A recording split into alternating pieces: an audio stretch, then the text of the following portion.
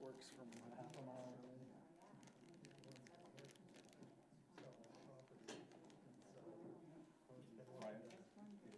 You ever been on YouTube?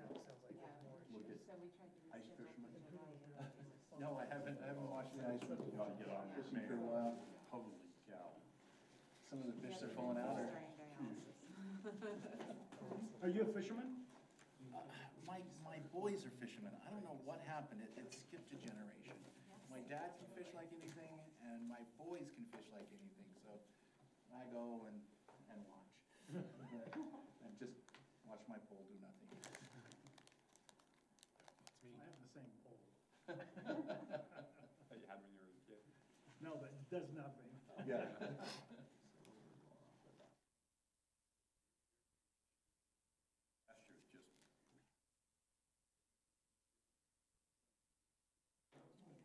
Yeah, the first time I went ice fishing, I was with a young man, and I thought, oh, I can't think of anything less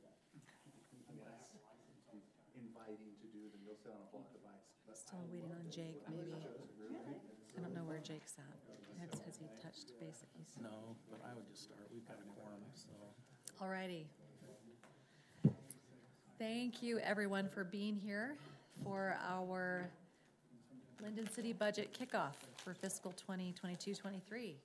So this is our first, as you know, we get together and have a kickoff meeting with all our department heads, kind of scoping out plans and capital needs for the next year.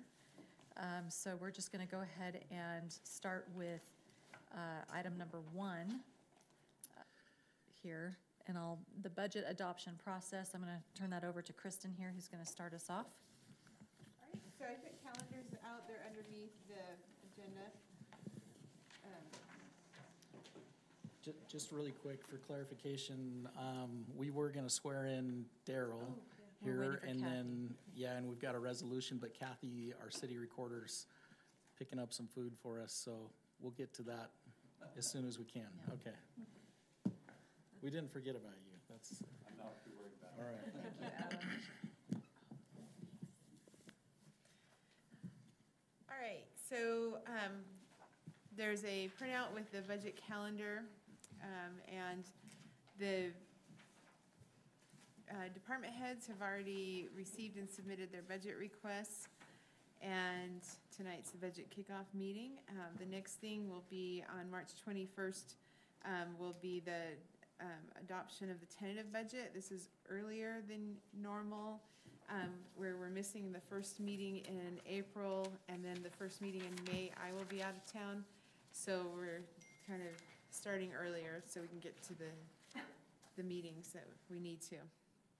And so highlighted in yellow is April 18th. That will be the work session where we'll work with a draft of the proposed budget, and that's the one where I want the most questions, the most, let's hash things out. Do you really want to proceed on something? Get the most direction. So that as I'm refining the budget later on, there's no surprises. That is what I would like. And then the proposed budget will come back on May 16th, and then the final budget adopted June 20th. Make sure I understand, those things in blue are when we... Are the meetings. Yep. Those are all public budget discussions. Right. Per state requirements. Discussions. Right. Per state requirements, right? Yep. We actually do more than the state requirement as far as public hearings. We've done, you're required to have one on your tentative budget and then when you adopt your final. But we've always thrown in another public hearing when we adopt the proposed, so it's kind of an intermediary step. The tentative budget is really pretty loose. This is the big picture and we're whittling things down from there. Sound right? Yep. Okay. Okay, so any questions about the calendar? I know, Kristen, sometimes you like to make sure council members don't throw any curveballs last minute. What's kind of your drop dead date? So that one that's highlighted in yellow is the one where I'd like to just really hammer things out, and if there's questions, concerns, issues, let's have them resolved by that night. And of course, you don't have to wait to do it in public meeting. If you ever have any questions, you can contact me or any of the department heads. Okay, great. All right, so we've covered the review timeline for the budget process and adoption, and so, like Adam mentioned, we're going a little bit out of order. As soon as Kathy arrives, we're gonna circle back, to the meeting, resolution and do our call to order and roll call and all that with that, and do our swearing in of, we're excited to have our new council member, Magleby. So we'll just move forward here on the work session agenda then. Item number 2, our financial outlook, and this is going to be Adam and Kristen both giving us some information here. And here she You is. know what? Maybe we hold off. That's a big let's hold segment. off. Yep. Because that's a big segment to, And we'll jump into that here in a second. So let's do a quick little pause. 5-minute recess and then we'll come back to it. Does that work, Mayor? Okay, sounds great. Okay, so we'll pause for a minute, get settled in. All right, so this is the time to get our food and then we'll jump back in.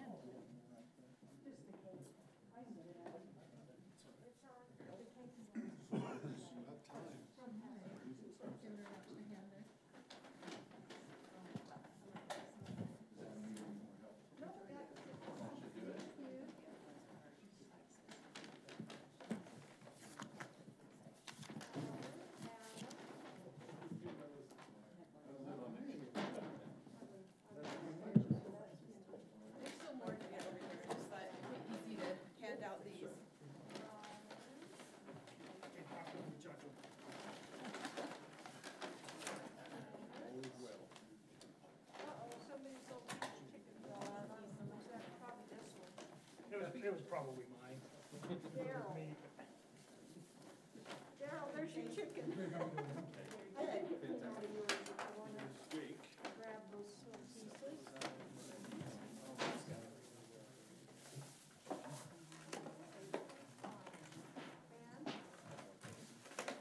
Yes, I do. Oh. I was like, no, Brian, here's yours.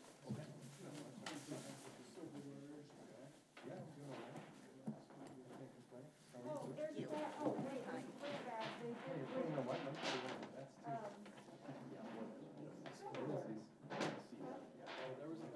yeah. Oh, I got it. Yeah. It's over here.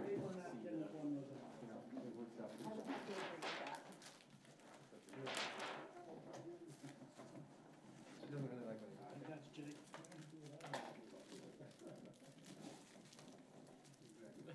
So tell me a little bit, and now you got my curiosity. So, 8 jurisdictions are sent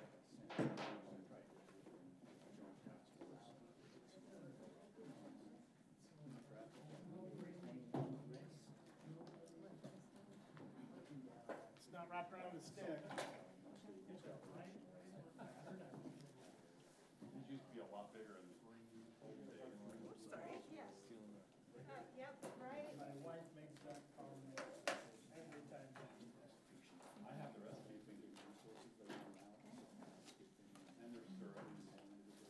And they, Using what? You're welcome. Silver butter? Get one? I did drop some.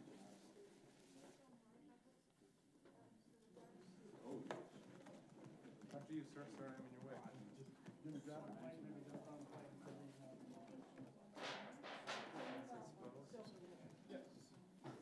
So that doesn't mean I'm giving up on, coming back for that. one place that seems to be worked out. Cake does look pretty good. Brian,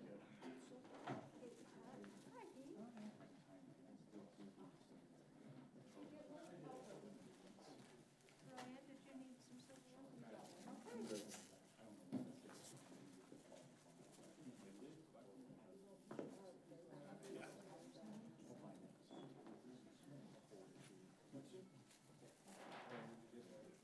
Got soup?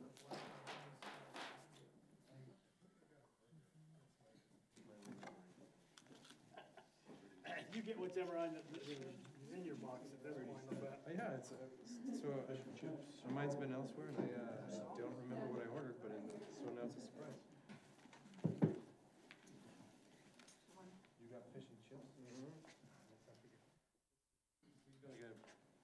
one of these little things. Red stick stuff. Oh, yeah, very interesting.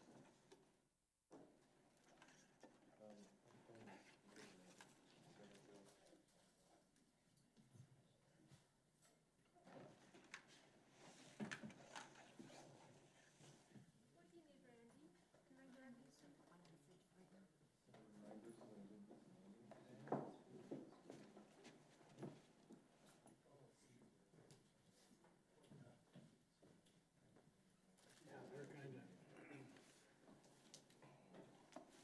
They're reading out of the box.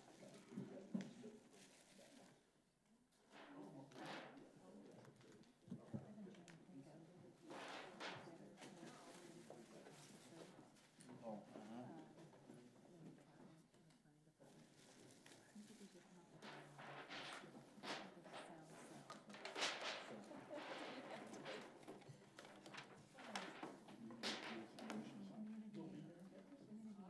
Thank you for doing that, Kathy. Oh, you're welcome.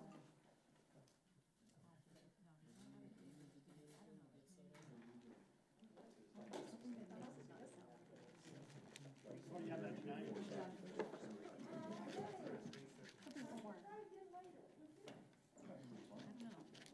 gonna throw it out there tonight. I don't know if there's other municipalities that sometimes See, I've got to tell a story about come up Daryl with something.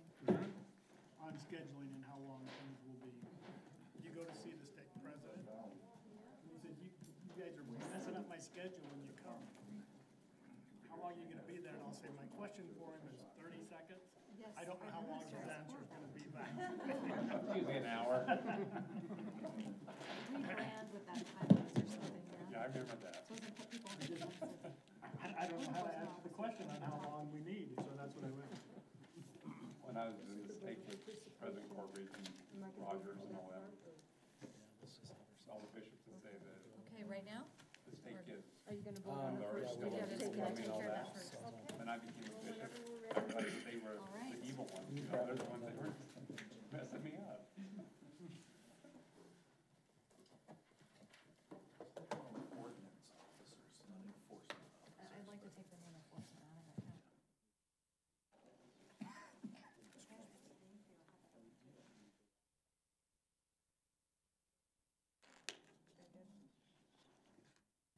All right, we back online? Yep. Okay, all right.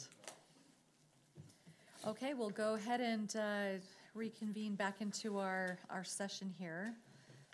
So we'll first begin with our call to order and the roll call. Why don't we start to my left and we can just kind of work our way around the table. Adam Cowie, City Administrator. Kristen Colson, Finance Director. Randy Powell, City Council. Mike Van Cherry, City Council. Van Broderick, present. That's how we always do it. Mike Brower, Chief Police. Mike Florence, Community Development Director. Chase Adams, Finance Department. Juan Garrido, Public Works Director. Keith Bateman, Parks and Recreation. Daryl Magleby, City Council. Brian Hawes, City Attorney. All right, and Carolyn Lundberg, City Mayor. Okay, thanks everyone for being here. Just And then- note that Jake has. And also our Jake, we're hoping Jake Hoyt, City Council member, will be here, and then also Phil Brown Phil was Brown's unable to be actually here. at a conference, this week, so we're excusing him. All right. Okay, so we're really excited tonight. We have a special opportunity here to appoint our new council member, Daryl Magleby, and do his swearing in and oath of office, which will be conducted by our city recorder, Kathy Mosman. So Shall we go up to we the will go flag ahead and and, make it official? shall we turn on the lights back there so it's not so dark for Yep, photo, we or? can do that.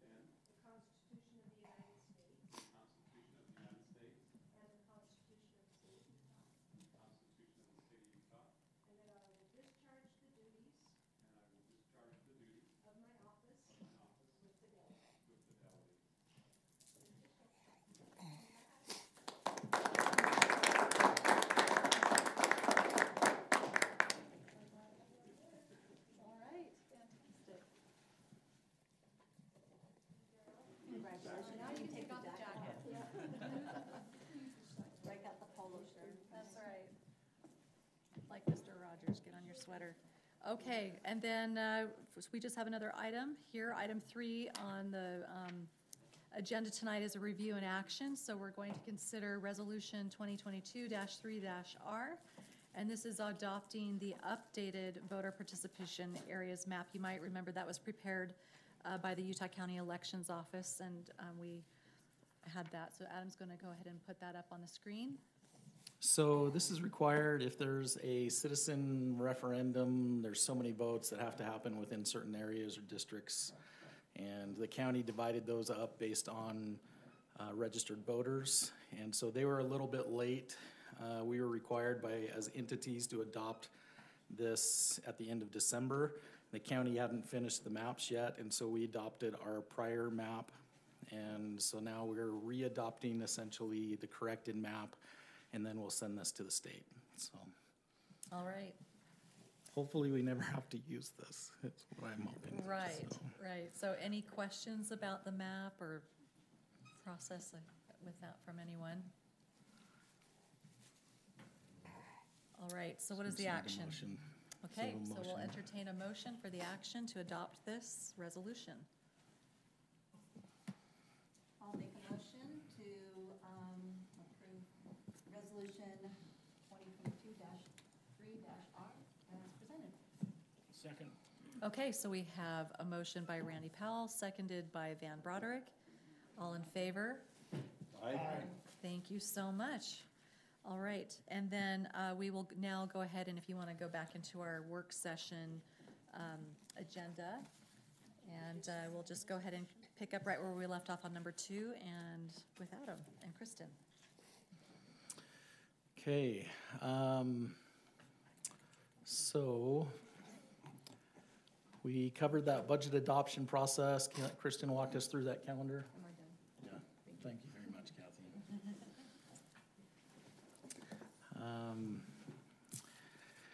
And I wanted to just quickly go through just some of our more significant revenues. What we included in your staff report, these charts, as far as our average annual revenue increase in property tax each year, we are averaging about 4.15, the median being about 4.7% increase each year over this time period from back into 2006 and 7. And so most of that is new growth. Almost all of it is just new growth. The only time the city in the last 35 plus years that we're aware of has raised property taxes was in that 2008-9 calendar year. 9 to 10 year. So you can see there was a little bit of a bump here. This was at the lowest point in the Great Recession. We had gone a couple years of decreasing sales tax revenues, and it was bad enough that I know our prior city administrator was worried about even making payroll. And so this was kind of a last-ditch thing that the council at the time chose to do. This generated about $300,000 in new property tax revenue at the time. And so that is that little more of a bump than you'd see in other years. With the certified tax rate is this next graph. You can see as the bottom tail end of this graph, we actually jumped clear back into the 80s and then get more current in year after year as it moves to the right. But the tax rate has gone down, except for after the recession, there was a reevaluation of properties. Property values started going up substantially, and so they changed some of the rates there. But we currently, as Lindon City, as far as property tax for all of the Utah County cities, have the third lowest property tax rate in Utah County. So we are identified as that blue line there. On average, for a home that's valued at $400,000, which we may need to increase that next year on our chart. The median home value just a few years ago off the census was about 360, and that's certainly changed a lot. And so, but for a home valued at $400,000, that property tax, as far as the city's amount of money that we receive, is about $245 a year.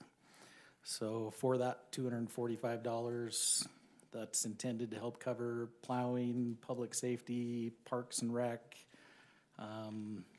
facilities like this that we're meeting in, other general fund items that are not funded through a fee or a utility or an enterprise fund. So, any questions on property tax?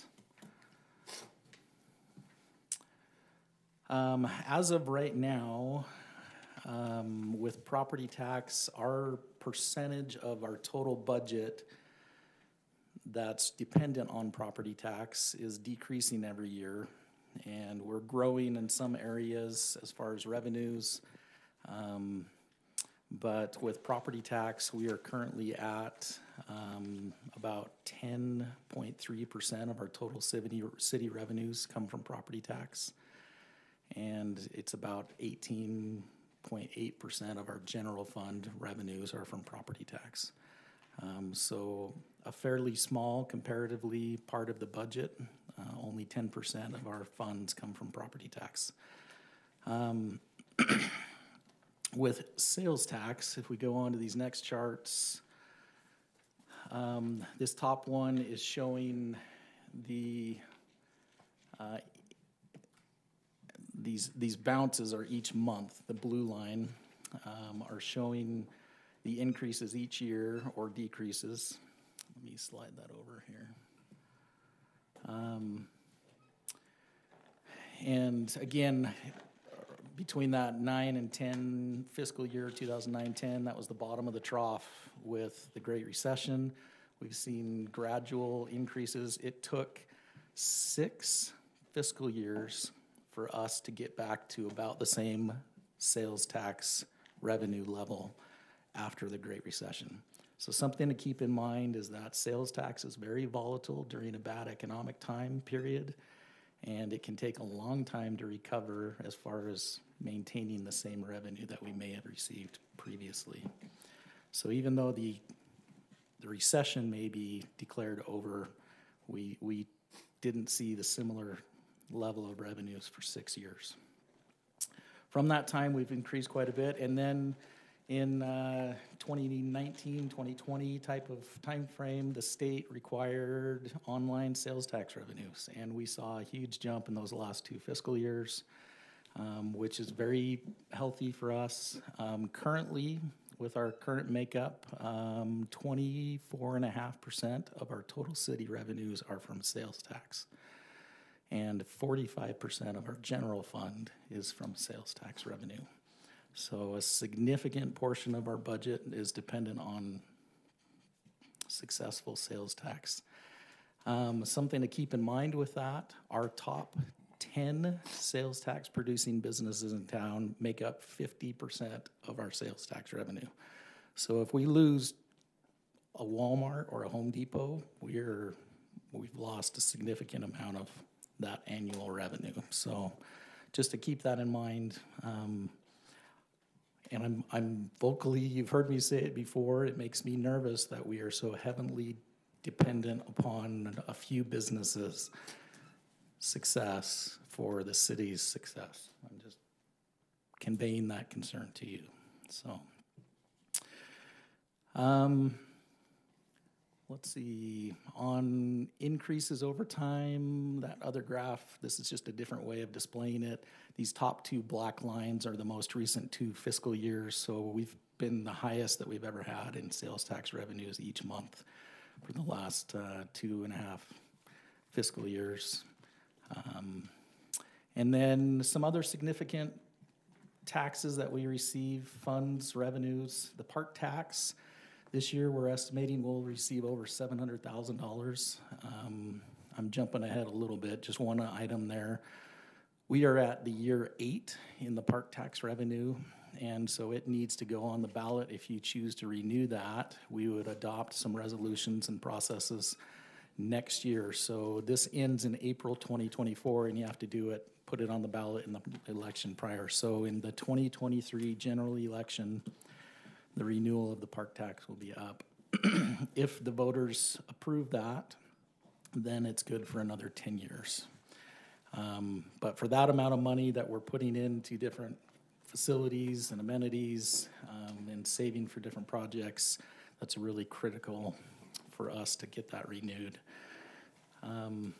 Franchise taxes, energy, and telecommunications are big revenue generators, over $1.5 million easily on franchise combined. And so these are taxes that are collected from utility entities that have been given rights to run their infrastructure in our public streets.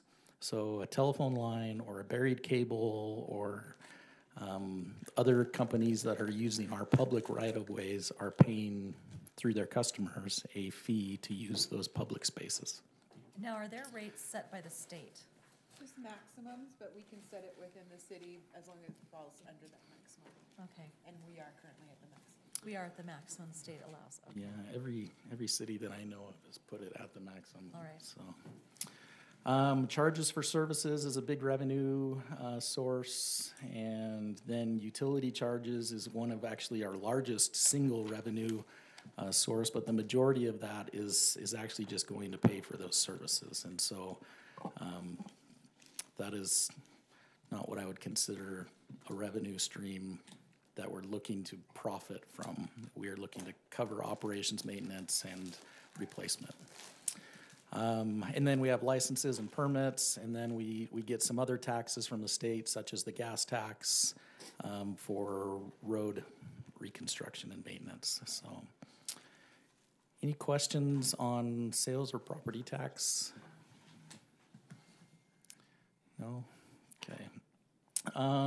Couple things on utility rates. Juan and Noah are working on a updated utility rate study, and preliminarily, we are looking at, right now we have a very healthy water fund balance, meaning that after we've covering and saving for some projects, we still have a remaining amount that we can apply to future needs. We would not be looking at charging the current inflationary rates, but stepping that down a little bit because of that healthy reserve.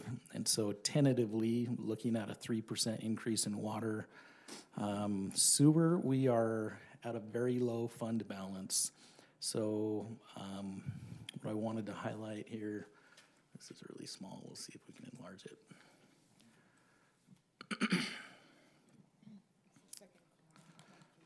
Okay. The fund balances are also listed. Oh, do you have them? That would be easier. So on that stack of papers that Kristen gave you, yeah, it looks like that. This is the very last one.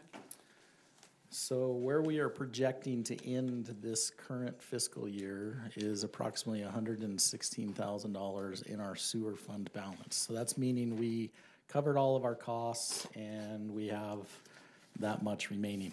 That doesn't take us very far at all. And so we are concerned about that level. We've had a lot of big projects over the last handful of years, and so this isn't anything that I would look at as would we have done something different, other than we have a lot of infrastructure projects that are needed. And Mostly in sewer, it's the bond payments for Orem City's sewer treatment plant. a few, Construction And Geneva Road. and sewer lift stations and things. Yep, and then sewer lift station 7. so we are looking, our estimate at this point is a 6% increase in sewer, and then stormwater, a 3%.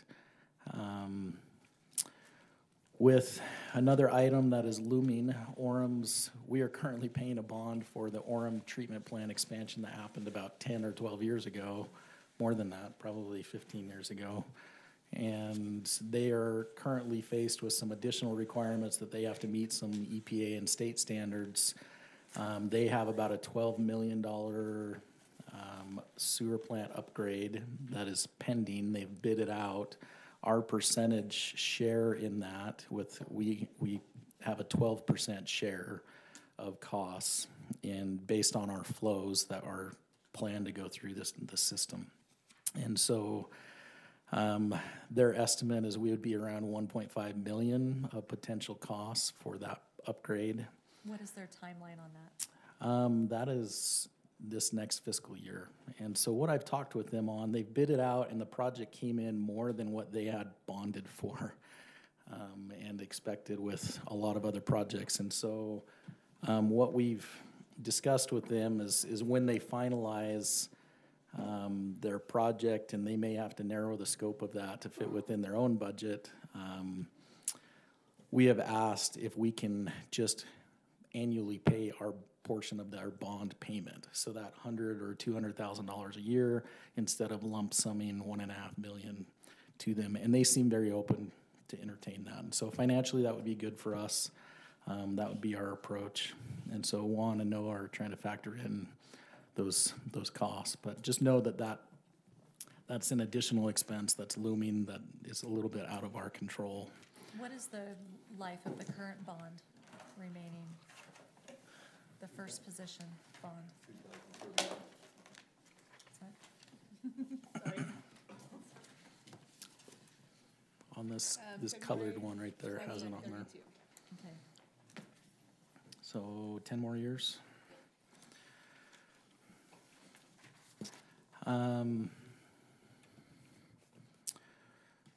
So utility rates, a little bit to be determined still. We're working on those, but we do expect increases in all of our rates. We talked about park tax, debt outlook. That's a good jumping point to that. Yep. So there's two sheets for the, oh yes, thank you. There's two sheets for the debt. So this first sheet lists the different debts, and right now they're all in enterprise funds.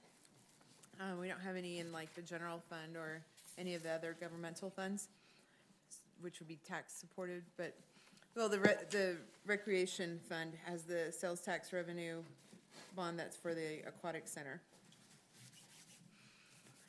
So it lists on there the original amount of the debt and when it's going to mature and the principal outstanding currently as of today.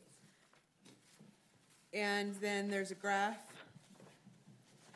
and it's pretty consistent. If you look at 2022, there's a little darker line just at the bottom, and that's our last payment for the Lindon View Park. It was a $10,000 payment every year, and now it's paid for. That park's really ours. So our total principal outstanding right now is $12 million, and our legal debt limit, the state says we can go into debt up to 4% of our taxable value for the city, property tax, and so that makes it $75 million, which we wouldn't want to do. I mean, that's a limit because I mean I wouldn't even want to go that close to the limit. So right now we have much greater bonding capacity as a city. Right. And as long as I've been here, we haven't had a general obligation debt, which is secured by property tax. So it's added on to property tax. We haven't had that, and so that's good. We've just been getting the bonds secured by revenue streams. So, you know, like water secured by water revenue, sewer by sewer revenue. And talk about how these are all locked in. yeah, they are locked. So, like with Orem, that's, you know, a special case. The water fund, that's a special case where we're going through CUP. The one that would kind of be the 2011 sewer bond as through the state and is a pretty good interest rate. The one that you know we probably would look at refinancing would be the 2015, the one in green for the aquatic center, but that one is not callable until 2025. So we have to have it at least 10 years, so, And that one, we did refinance. in 2015. Yeah, Yeah, because and it so was we- originally we 2008. refinanced once to get a better rate, and so. It's hard to Was that tell, original rate? 2025, but I don't what remember. are the rates now? Yeah. Yeah, on city bonds, I don't know if that's different, but I don't know the answer to that. So you have a better handle than I do. No, Mike would as well. Yeah, I think Mike would agree that rates are trending up. By 2025, we'll probably be at a much higher rate. Yeah. Whether or not we'll be wanting to refinance it, I think. Great, good to keep your eye on it. I love it. It's worth looking at. Any questions on current debt obligations? Overall, this is really minimal, and I mean, especially where we have one of them is a 0% interest rate, I mean, that's. Free money. So, okay. I think managing our debt load really well. I think that's great to see, and I love that number. I don't know if I've ever seen that $75,000 or $75 million number. Total That's- available. That's a great number. I do have one quick question. So the so we have 12% that we will be responsible for with that capital expenditure for Orem. Will those, you're suggesting a pay-as-you-go participation in their bond. Would that come from general fund or The sewer fund. Okay. Right. So that's why we're gonna talk about next, about some of the proposed. Yep. Okay. And that's why we're looking at a higher SUE percentage increase of that's closer to 6%. It would be keeping in line more with inflation, but also helping us build enough where we can cover these costs. Yep. And so, Okay. Also, Adam, when we pay Orem City on our monthly rates that we would pay for treatment, every year we do a reconciliation of what the actual cost is to treat the sewer. When they do that reconciliation, if there is additional capital projects, then our fee goes up or down. So for the next 2 years, talking to the manager over there, they're forecasting doing a few more projects, so our fee will increase also. we currently pay about $35,000 a month for sewage treatment at the sewer treatment plant. So, and it fluctuates a little bit based on flows, but it's a per gallon or per thousand or million. Million. So, any questions on financial outlook? I'm very optimistic over the next several years. We've got a couple great things that we think are in the wings. We've got a lot of property still to develop. I mentioned, Jake, before you came in, I'm concerned about, we have almost 25% of our revenues are dependent on sales tax and our total budget. And so I am concerned about the volatility in that. But we have a growing business sector, and so I'm optimistic that this picture of fantastic revenues will continue in a decent economy, not necessarily a great recession again. We would be fine for a couple of years, but we would hit that bottom of the trough at some point with our current revenue streams. And so just be mindful of that.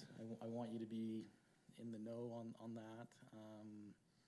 But again, I feel optimistic with where we're headed and the opportunities that we have for continued growth, as long as the legislature doesn't mess with the sales tax distribution formula, because that can be catastrophic for us. So, okay, any questions? Before we, Question I had, sorry, going back to bonds. Is there any prepayment, I know there's a prepay at 2025 with Kristen for the. Hey, can you for the turn on your aquatic mic? center bond. Just make it go green. Prepay Thanks. at 2025, right? We can't refinance it till 2025. Can we pay down principal early? Is there a certain, you can't pay any principal early without incurring a penalty? Correct. Okay. So what we did with the 2008 bond that had a similar thing, is we refinanced in 2015 and it went into an escrow account. And so then when, 2018 came, then we used it to pay down the 2008. Right. So we can have Jason Birmingham see if we can do that again, at Lewis Young, Robertson and Birmingham, our financial advisors, and see if we wanna look at securing something now for 2025. Looking at our debt, that's our highest interest rate debt. If we were wanting to pay down a debt early, that's the one that comes to my mind, that we would look at, especially where there are some ties to sales tax, rather than some of those utility. Right, the money's transferred from the general fund to the recreation fund to make the debt service payment. And sometimes park tax a little bit. We haven't recently asked, 2 years ago, we asked Lewis Young to do a look at all of our debt to see if there was anything that would make sense to refund or refinance, and there wasn't at that time, but we can go through that process again. And so, It does make one wonder, though, if we did make advance principal payments and put them in an escrow, would we have better use for that money somewhere else? Because we're not gonna be getting, Yeah. we're not gonna be getting any kind of return. Savings account. Yeah, Waiting we for certainly 3 wouldn't be years. getting any return, so there would be some opportunity cost yeah. associated. I mean, we can certainly look at it, but I'm with you. maybe there's some other opportunities that. Let's just circle around back with them and What if- ask Jason to look at that.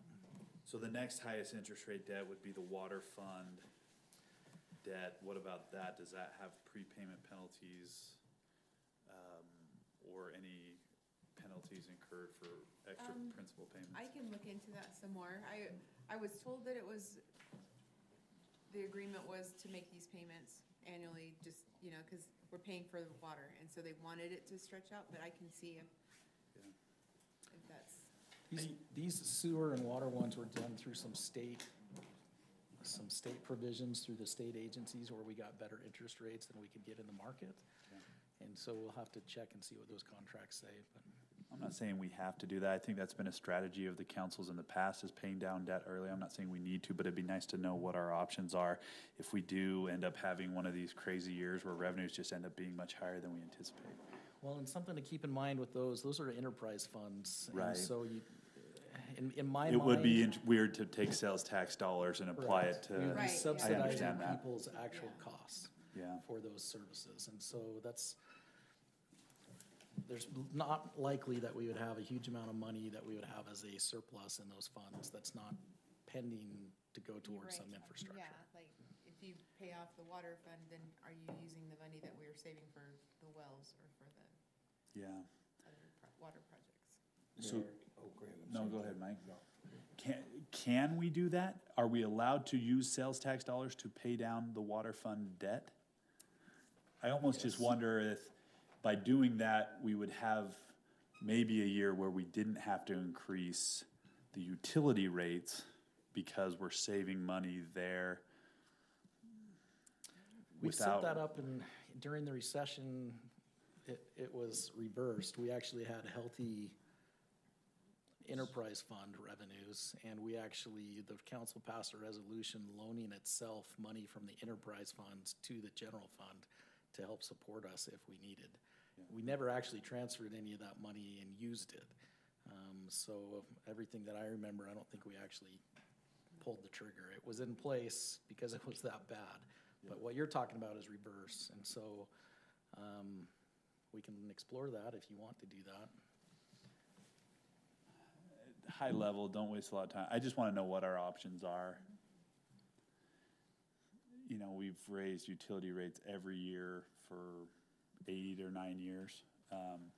Would love to be able to maybe subsidize that with our very, very healthy sales tax revenue, maybe. Just love to know our options. I don't know that I'm proposing anything one way or another, but good to know the options. Okay, we'll explore that.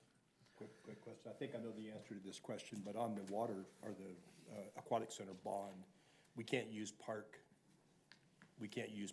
money to pay debt service, is that Park correct? tax, yes, park impact fees, no. And we do use a little bit of the park tax. Okay. You could increase that allotment, so more is being used from that, but that's up to you guys. Yeah, we can discuss that later, I guess, but just looking at options, so. We may have to forego our passes that we get every year. You need to get Mike in there so you can be the biggest customer at the snack shack. And your grandkids. Hot dogs galore. Okay, just taking the notes here.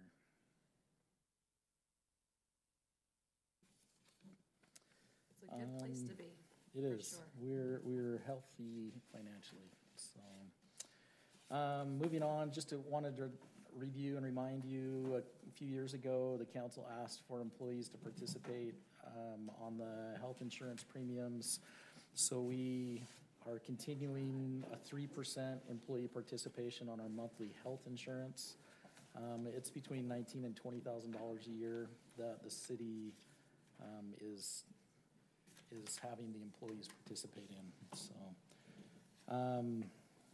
So we're currently, the city's paying 97% of the premiums. That's something that's close. We see between 95 and 100% of most of our counterpart cities for what they're paying for health insurance, and so we feel okay with that current status. And then just to review, we had budgeted for a couple positions, a full-time building inspector and a GIS intern at Public Works. Those have not been filled this entire fiscal year, and so those are monies that we'll be able to roll into the general fund that haven't been utilized. They are still looking for inspectors. We're actively getting applications, and so Mike and Phil are reviewing that as those come in. We're hoping for the right person on the bus, and so with the right experience, that's the big key. We have a lot of applicants that are coming in that don't have very much experience. So. The certifications that they have with 5+ years as an inspector, something in that range, and so. How many applicants approximately? 40 applicants, and maybe 3 have been, or 4 that have had certifications. Qualified, wow. Yeah.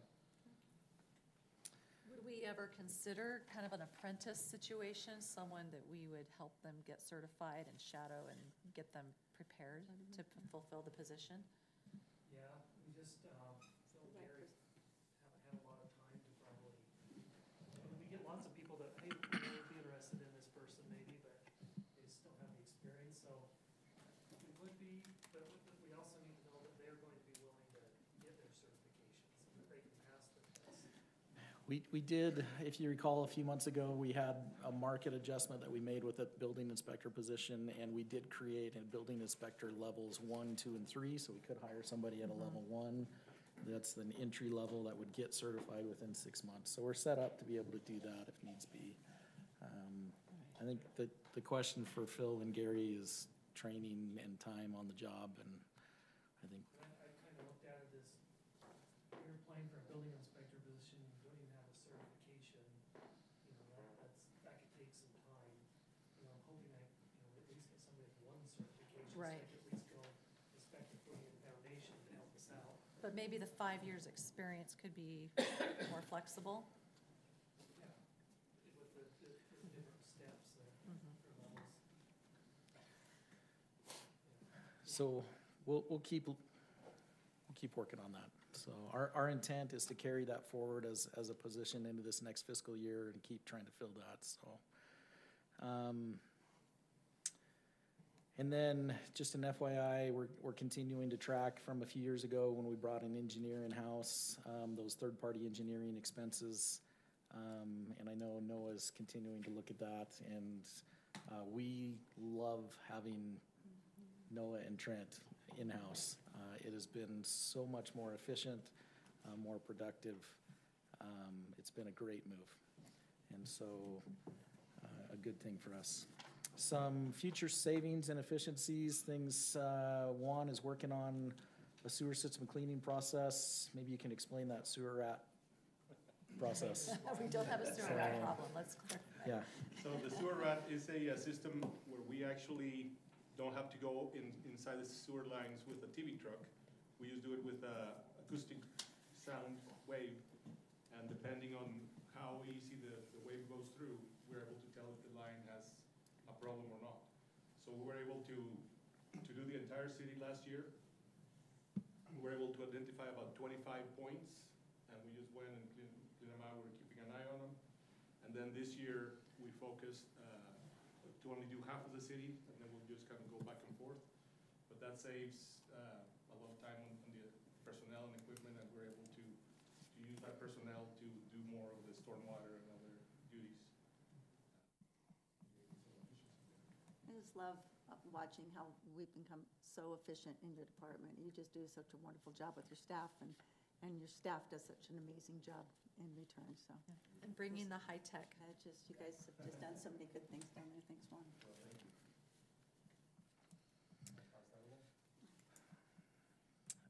Secondary water meters, we're gonna talk about this a little bit more, but just later in our agenda here, but just as an item that does save water resources, and we're looking at these auto read functions on these future meters, where it would radio in the meter reads and save us from having to go out and look at those with an individual employee. Do we know kind of the life expectancy of those meters? About 20 years. That's all. That's like thank you, nothing. Randy, I would have said the same thing. That's like nothing, and I don't know, maybe it's just an age I've gotten to. Yeah, so- 20 years is nothing now. So we come quite But you gotta a think about ways. how you'll be in 20 years. I mean, Hopefully. That's how I'll be in 20 years. Well, I'm just a couple. that years is behind accurate you. reading, it's 20 years. Then after that, we have to start doing some maintenance, we have to replace some of the batteries. But the actual metering equipment, it loses very little efficiency through the years. Hey, can you turn on your mic, Juan? Yeah, might help a little bit. Maybe if we all turn one since we're Yeah, done eating. if my dishwasher can't last more than 2 or 3 years, yeah. Yeah, these are 20 years life that it's guaranteed. And then after that, we just have to start replacing. My goal is to start replacing like a 10th every year with the culinary system, because that's the old, once we get the secondary water meters installed, then I start doing that retrofit of the culinary meters, and then we also go to the automatic reads and more reliable. And then the customers can actually get the readings on their phones and get better information how to save water. Let's see, community development. Mike, do you want to talk about that permit tracking software? That's been great for you, so. So we purchased Civic Review about a year and a half ago. It's awesome, we love it. Compliment Migrant Homes, they said it's the best software in the state that they use to submit for building permits, so, yeah, it's great. Residents or developers or builders can track where they're at in their review process. We're just getting ready to start kicking off doing inspections on iPads, and inspections will be uploaded to their portal, and then we send an email and all that, so we're excited about it. Yeah, that's great. I know. Yeah. That's helpful. I know a lot of citizens, that's always the biggest situation, is like, where am I at? When am I gonna hear from them next? And so saving that phone call, staff time answering the phone, and they can digitally go on, that's great. Jumping to that next page, the chart there with the grants that we were awarded in the last fiscal year-ish.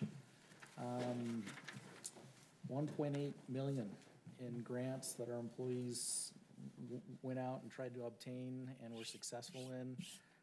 And then in addition, we received about 656,000 in the American Recovery Plan Act, the ARPA funds. And so those are the federal monies that we were hoping to use as our match on that secondary water metering grant. So very successful last 18 months or so on grants for our employees, so kudos to their efforts. A lot of work goes into those. And most of the work is on the tail end after they're awarded. It's a lot of reporting, a lot of tracking. That's when the projects actually start, and then so it's a great effort though that they put in. I mentioned kind of increased in new revenues. We're very optimistic on sales tax, building permits. We'll continue to see revenues come in as new construction occurs. It's very healthy in all sectors, our residential, commercial, retail, office, industrial, we're seeing projects across the board. That will taper off at some point in time as we get closer to build out. And then impact fees, same thing, that will start to taper off because those are collected at build out. But as those new projects come in, we'll see some revenues in stormwater, water and sewer, and then public safety impact fee I didn't list there. We are working on an update to stormwater, water and sewer.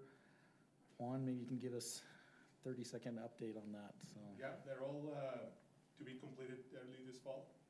And we'll have impact analysis and all the capital improvement projects that are needed to carry us through the next 5 years.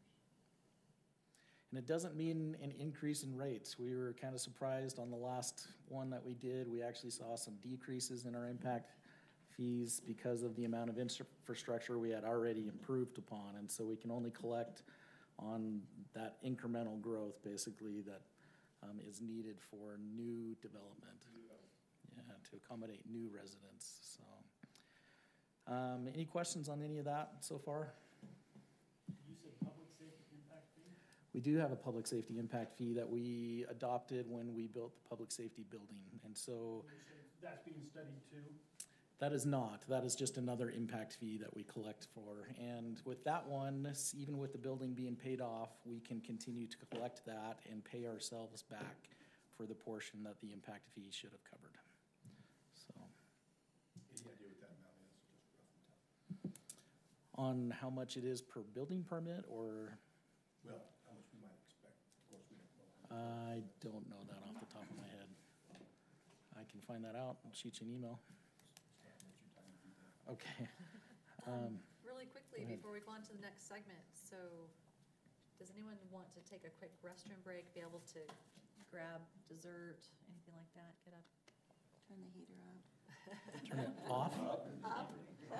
And they're like, no.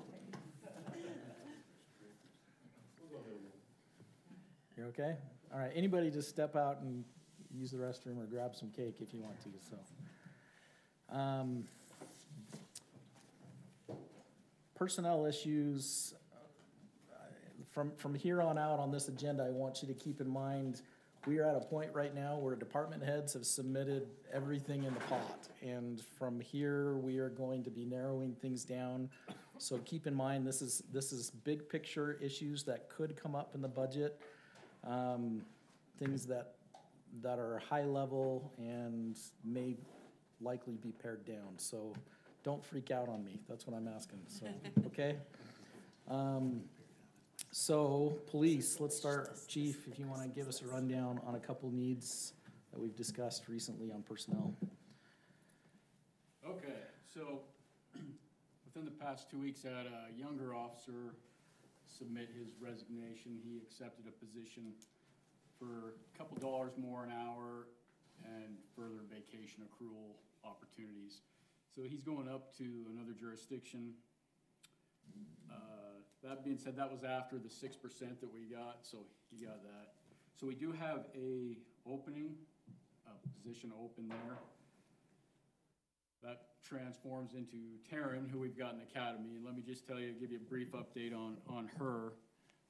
Thank you for supporting that decision. She is phenomenal. She's leading the pack in the academy on many levels. I've got nothing but positive feedback related to her. However, she still doesn't graduate till towards the end of April, and then begins a full-time field training officer program, which takes several months to complete. So I have a vacancy now. I wouldn't be able to fill that vacancy with her probably until August.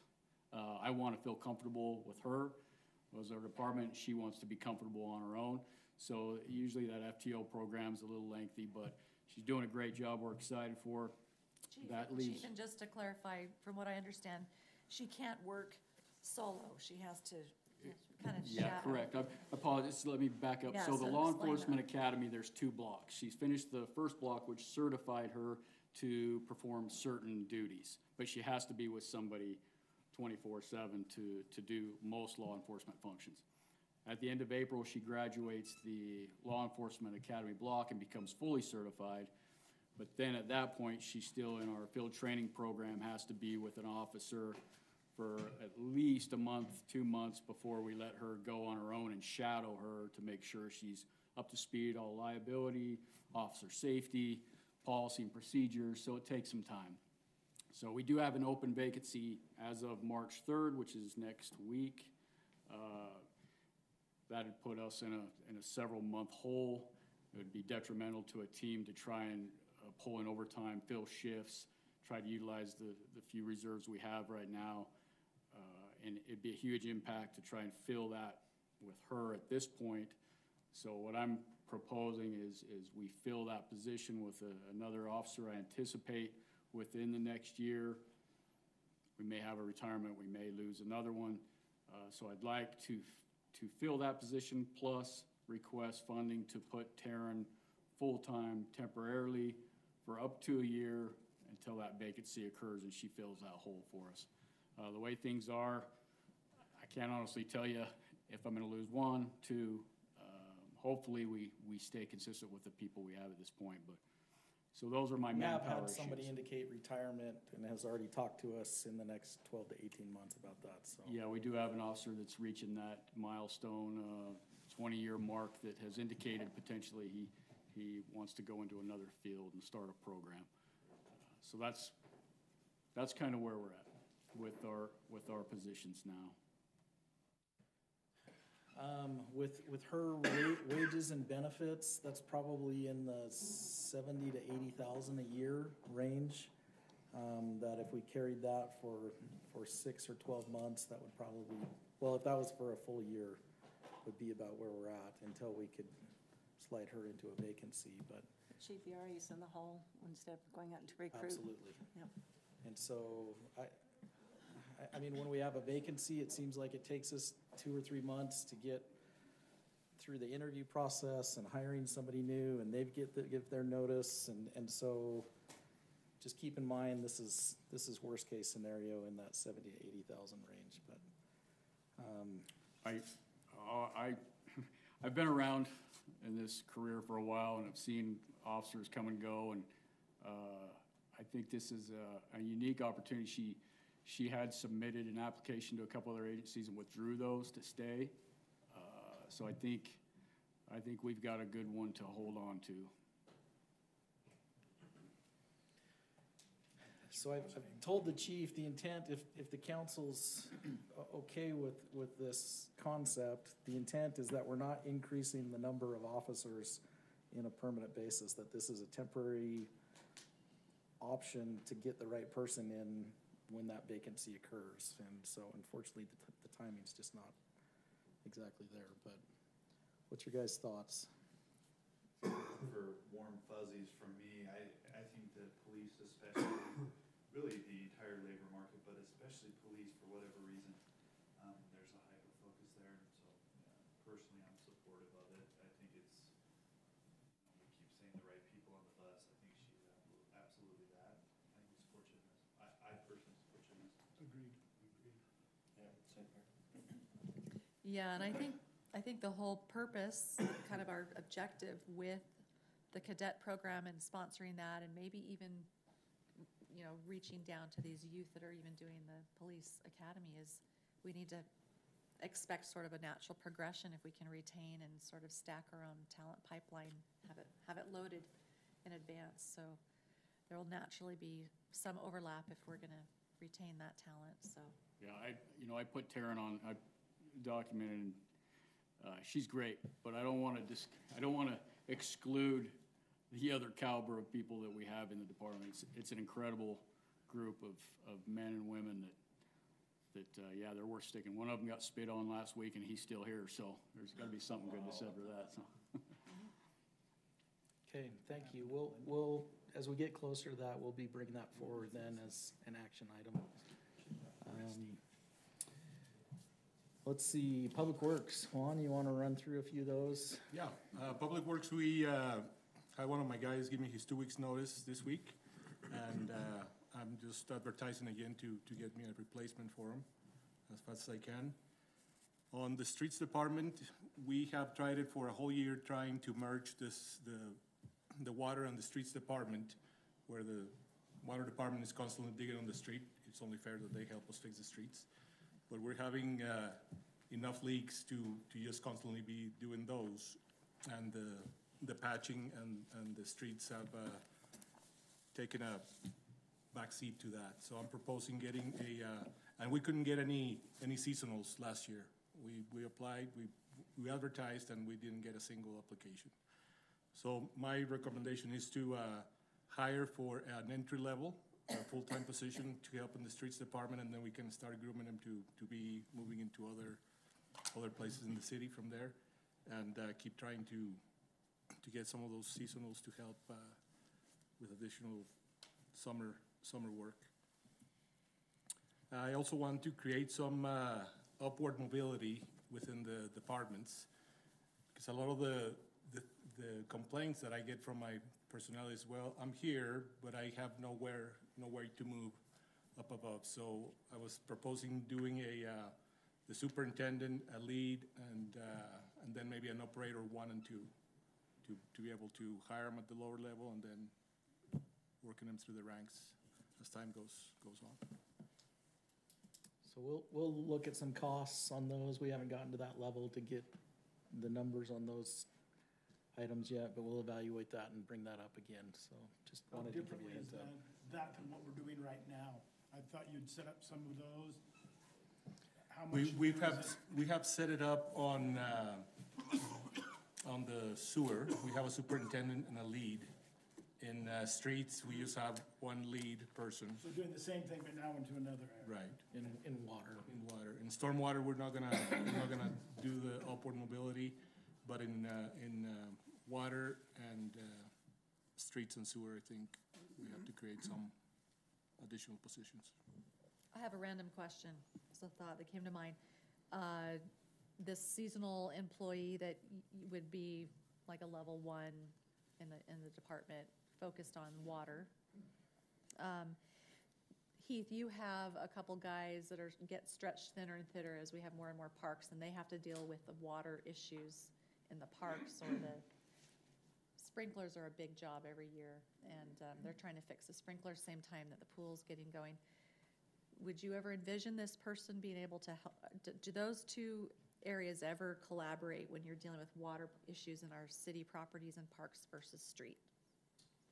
We definitely collaborate a lot, even with the cemetery, and when I need help, I ask Heath's guys, and when Heath needs help, we already kind of help each other. That's great. In different projects, but definitely if we have a project, we don't want to sit idle. We always like to keep. So this person could potentially do some crossover water issues. They could be put to full-time use. I think it's possible. Excuse me, I'm choking over here. I think it's very possible. How it works now is just about as good as it could get. I mean, if I have an issue or something, he won't send me 1 person to cross over. He'll send me people that can come help me, and then we get it done. So Wonderful. there's plenty of movement both ways. So I don't know if we would assign somebody half there and then have to come help us. Right. We do You're have a sharing great, resources we have a already. great team Awesome. spirit going there. So Yeah, when we were doing the cemetery re-landscaping there on the entrance, Heath was in the middle of getting all the parks going, and I had to get the cemetery for Memorial Day, and all I had was Jake come and say, okay, do this, do this, do this. He'd line us up, and then we'll get it all done. And so with knowledge and some shared labor, we get it done. Fantastic.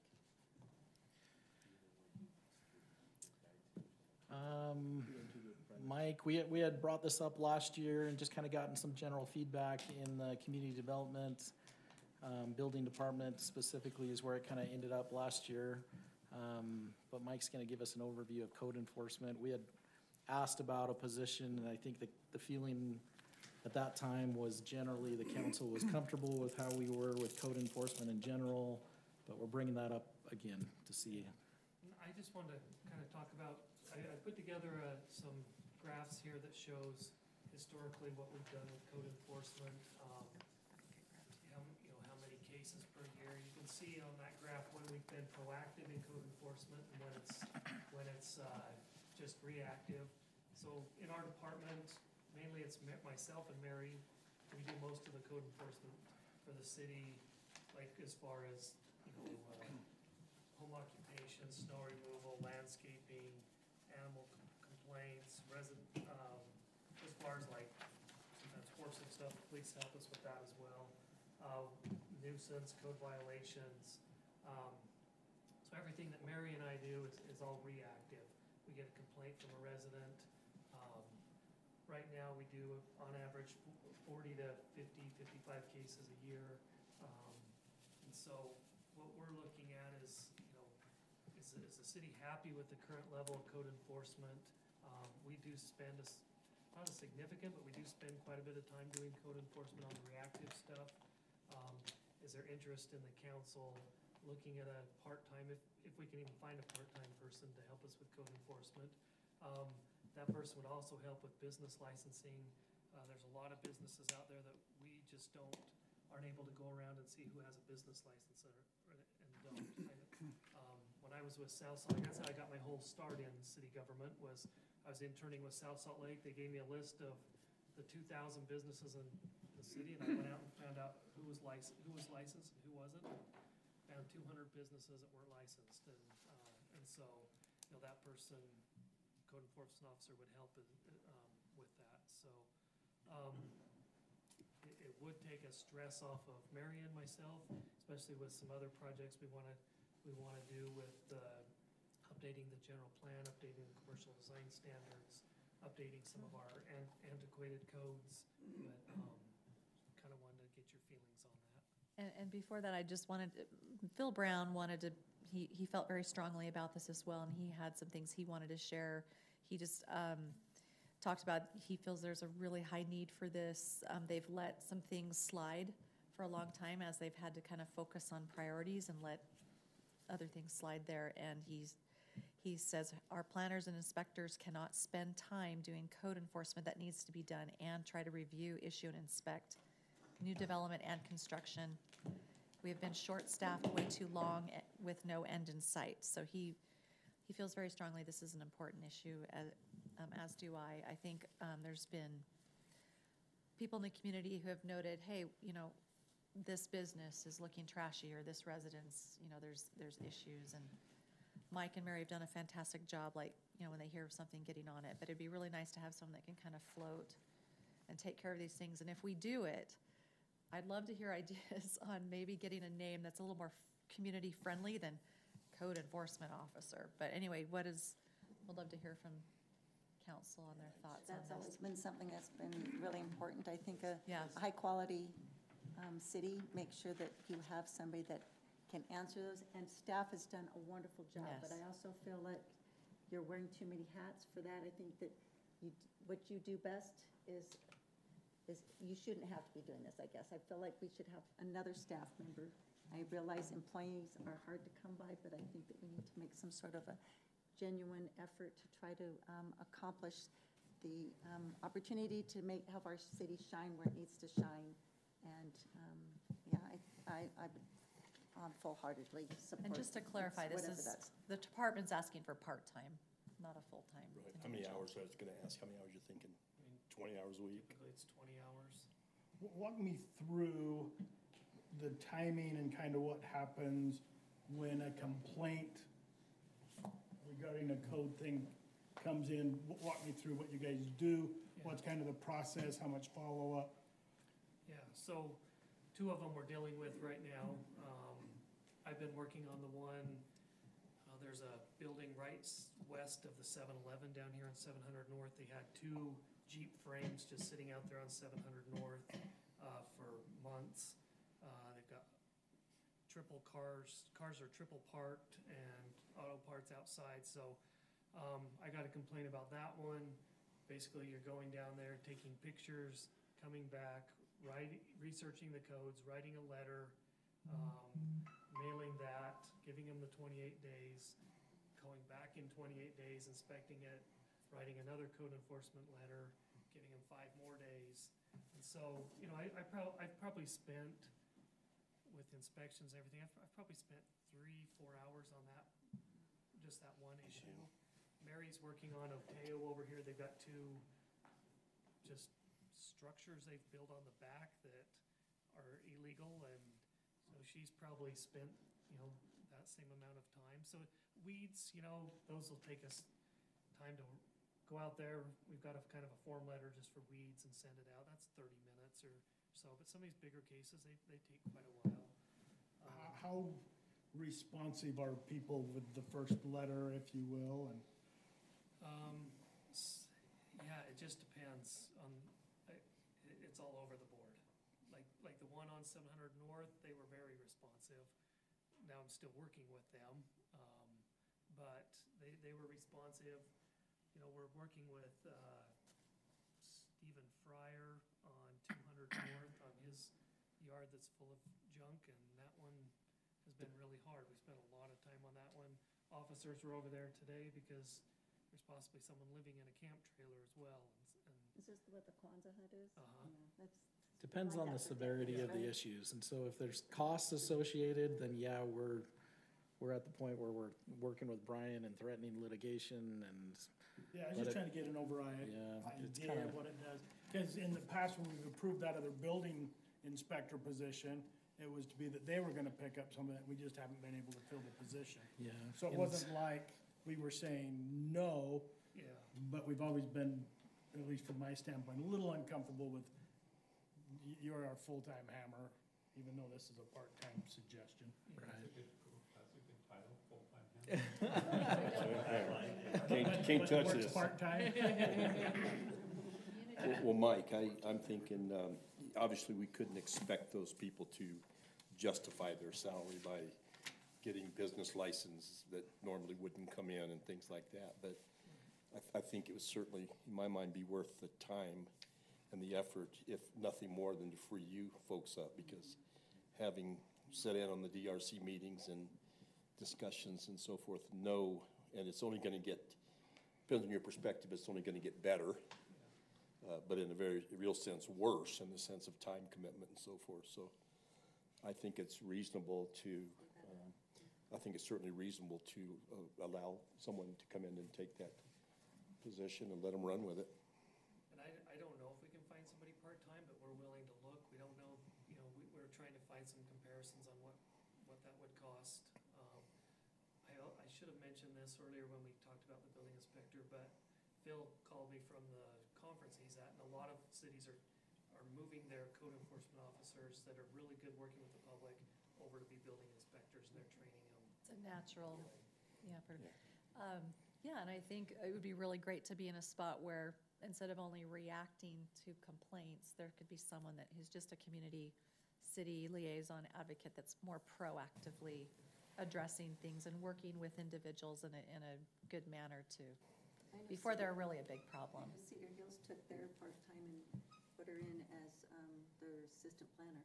So there's ways to dovetail those into some needs. Oh, that's great. So there's, not to say that we want to do that with Mary, but I think getting somebody in, then we can find a new home for them if we need to later. It'd basically be an hourly position. Yeah. My thought is, I'm jealous of your time and Mary's as well. I don't want you guys doing that. Let's do that. I also want to find a balance of, I don't want to be that city that is tick-tacky, that is just going after people. I've got some neighbors that illegally park and it bothers no one. And I would hate to know that, oh, hey, because they've got a lot of kids that we're going and so finding a balance of, I don't want to be the heavy-handed city that is just going after code enforcement like crazy, but, there's a lot of blatant ones as well that I think, let's call those out. I think with a part-time, I think And that I you think wouldn't. with a part-time, it does seem like the right number with, that way we can be reactionary and then jump on some of these big ones that are blatant.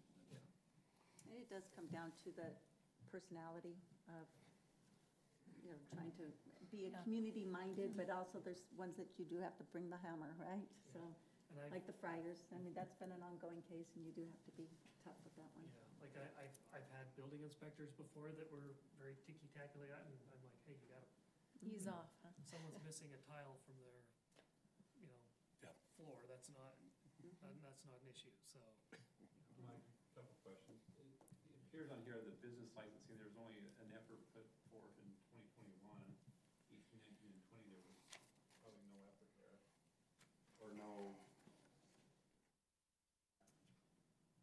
success or whatever. I would assume that there'd be hundreds of businesses that don't have a license, and it could be a profit center for the city in helping to justify that position. One, but I'm also interested, what was the spike in 2014, 13? So it looked like the planners had there wasn't much follow-up. All they did was just send out weed notices and landscaping notices. So the folder's just chock full of just courtesy notices, but there isn't any follow-up on those. So I don't know if they actually ever got.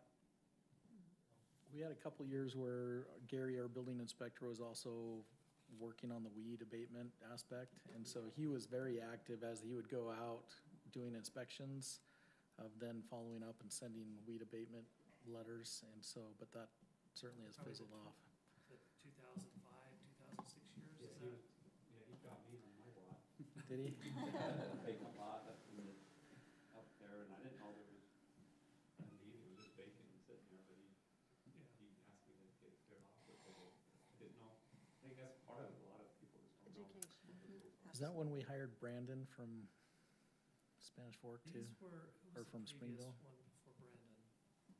Oh, he's now the property rights ombudsman. Oh, Jordan Colmore. He sent most of those out in 2014. I think we could do it in a positive way. I think we get the right person in there and, you know, we can share them with our vision of what we want Lindon to be and help them to understand that in a very real way, they're helping the citizens. Yeah, just depends on who we get in there. Well, great, that's wonderful. Thank you, council, for supporting that. And so I guess from here, we would determine what is a cost, just a analysis of what the competitive rate would be. And We'll look at numbers and Okay. see if there's other options and, okay. Just as we're leaving that, so we had under 50 that we responded to last year. And if the most is 4 hours-ish, Yeah. I'm just trying to do math there a little bit. But those were reactive. I know I sent a couple, I got some calls from some citizens on, and Mike and them did a great job of getting them fixed, but they were purely reactive. I mean, I don't think they would have had the opportunity to drive by and say, oh, boy, they're violating Yeah, I would have never known the one about with all the lumber, the firewood. firewood and stuff like that, yeah. yeah, and I think that speaks to Phil's point. He feels like there's catch-up to do, and then someone who just kind of keeps things currently, humming along too. I mean, 2020 was great because everybody worked on their yards because they were all home, working from home, so. And we could volunteer to have our yards get really messy and stuff, just give them something to do. You know? I will just say it out loud, I'm a little worried about this spot.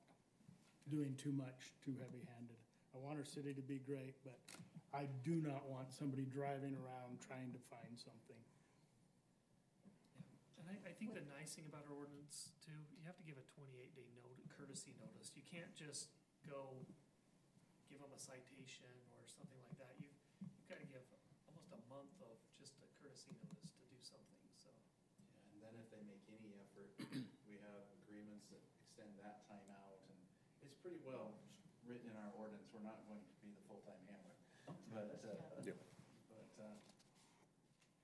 That's the very reason I would love to get ideas to not have the title be code enforcement officer. I would like it to be more of a community preservation, development, protection officer, or something that's more friendly, doesn't put people on the defensive, and someone who is, like you're saying, not going to every last, detail of,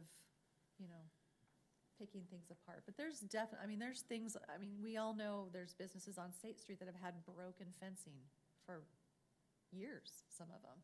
Or they've let all their landscaping die and they haven't replaced it. Or, things like that that just really affect the quality of life here in our community. And hopefully someone that can go in and have a friendly exchange, because I It think, has to have yeah. a welcome wagon kind of a feel Yes, to it. exactly. We'll need to That find the you're right coming in fit. and having a relationship with the offender and helping them understand how they need to, I don't know, polish things up for their own benefit as well as the Right. community, so. Well, it'll be interesting to see too. I mean, I'm not suggesting that they would necessarily run out of opportunities, but if, you know, they get to the point where they are just looking for stuff, making stuff up, I mean, it could be a part-time, temporary position just to see how it goes. You know, say, okay, at the end of this period of time, if things go well, we'll consider. I mean, unfortunately, in today's economy, a part-time person Yeah, that's not true. gonna keep them long, and we can continue to evaluate and. Yeah. We'll look at some options, so. They don't have oversight, so it's not like they would get out of hand. Yeah, oversight and prioritization, and they're relying on you a lot. I mean, frankly, if we really wanted to, we could hire 3 full-time people to go after all our illegal ADUs. I mean, it would take that many people to, but I don't think that's something we want to go after, and so prioritization. But we don't want to kick your mother-in-law out, Jake. That's really the. My ward would be gone, so. We'll move on. I think we've gotten good feedback. Thank you. Keith, do you want to give an overview on this item that you're looking at?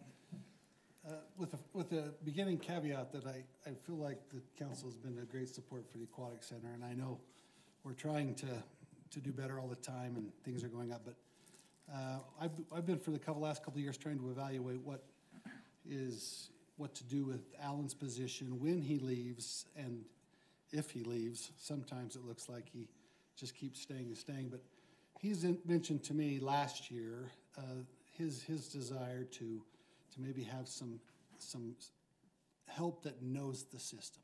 Instead of hiring everybody in the beginning of the year, if he had a part-time coordinator who would also help with us with our other things during the summers and the winters, probably working 40 hours a week in the summer and then maybe 2 days in the winter, helping us, that he feels like that could really help. 2 reasons. First reason is it'd be nice for me if when Alan leaves, that I have someone that knows the system besides me, even at a part-time situation. And then the second reason is to alleviate some of Alan's burdens. So and I'm in the same boat as everybody else with Mike. I don't know if I can even find said person, but I'd really like to investigate and go out and see if I can find a part-time rec coordinator like we've got over there, Balin, who's a student, and Jamie, who's a mother who has, you know, Elizabeth Christensen would have been great. You know, Elizabeth was looking for something part-time and at the pool like that where she could have some longevity, but something like that that can take some of the burden off Alan, where he could have them doing tasks during the winter. So when 120, 125 people are hired in the spring, you know, Alan does all their new hire paperwork. He tries to get these kids on. He's got to train those that are going to help him, trying to get him a little bit of help, security, and that's what we identified as maybe one of the greatest needs for the pool and for the recreation programming. Keith, can you share a little bit about just the hours that Alan is pulling? Yeah, I'd love to.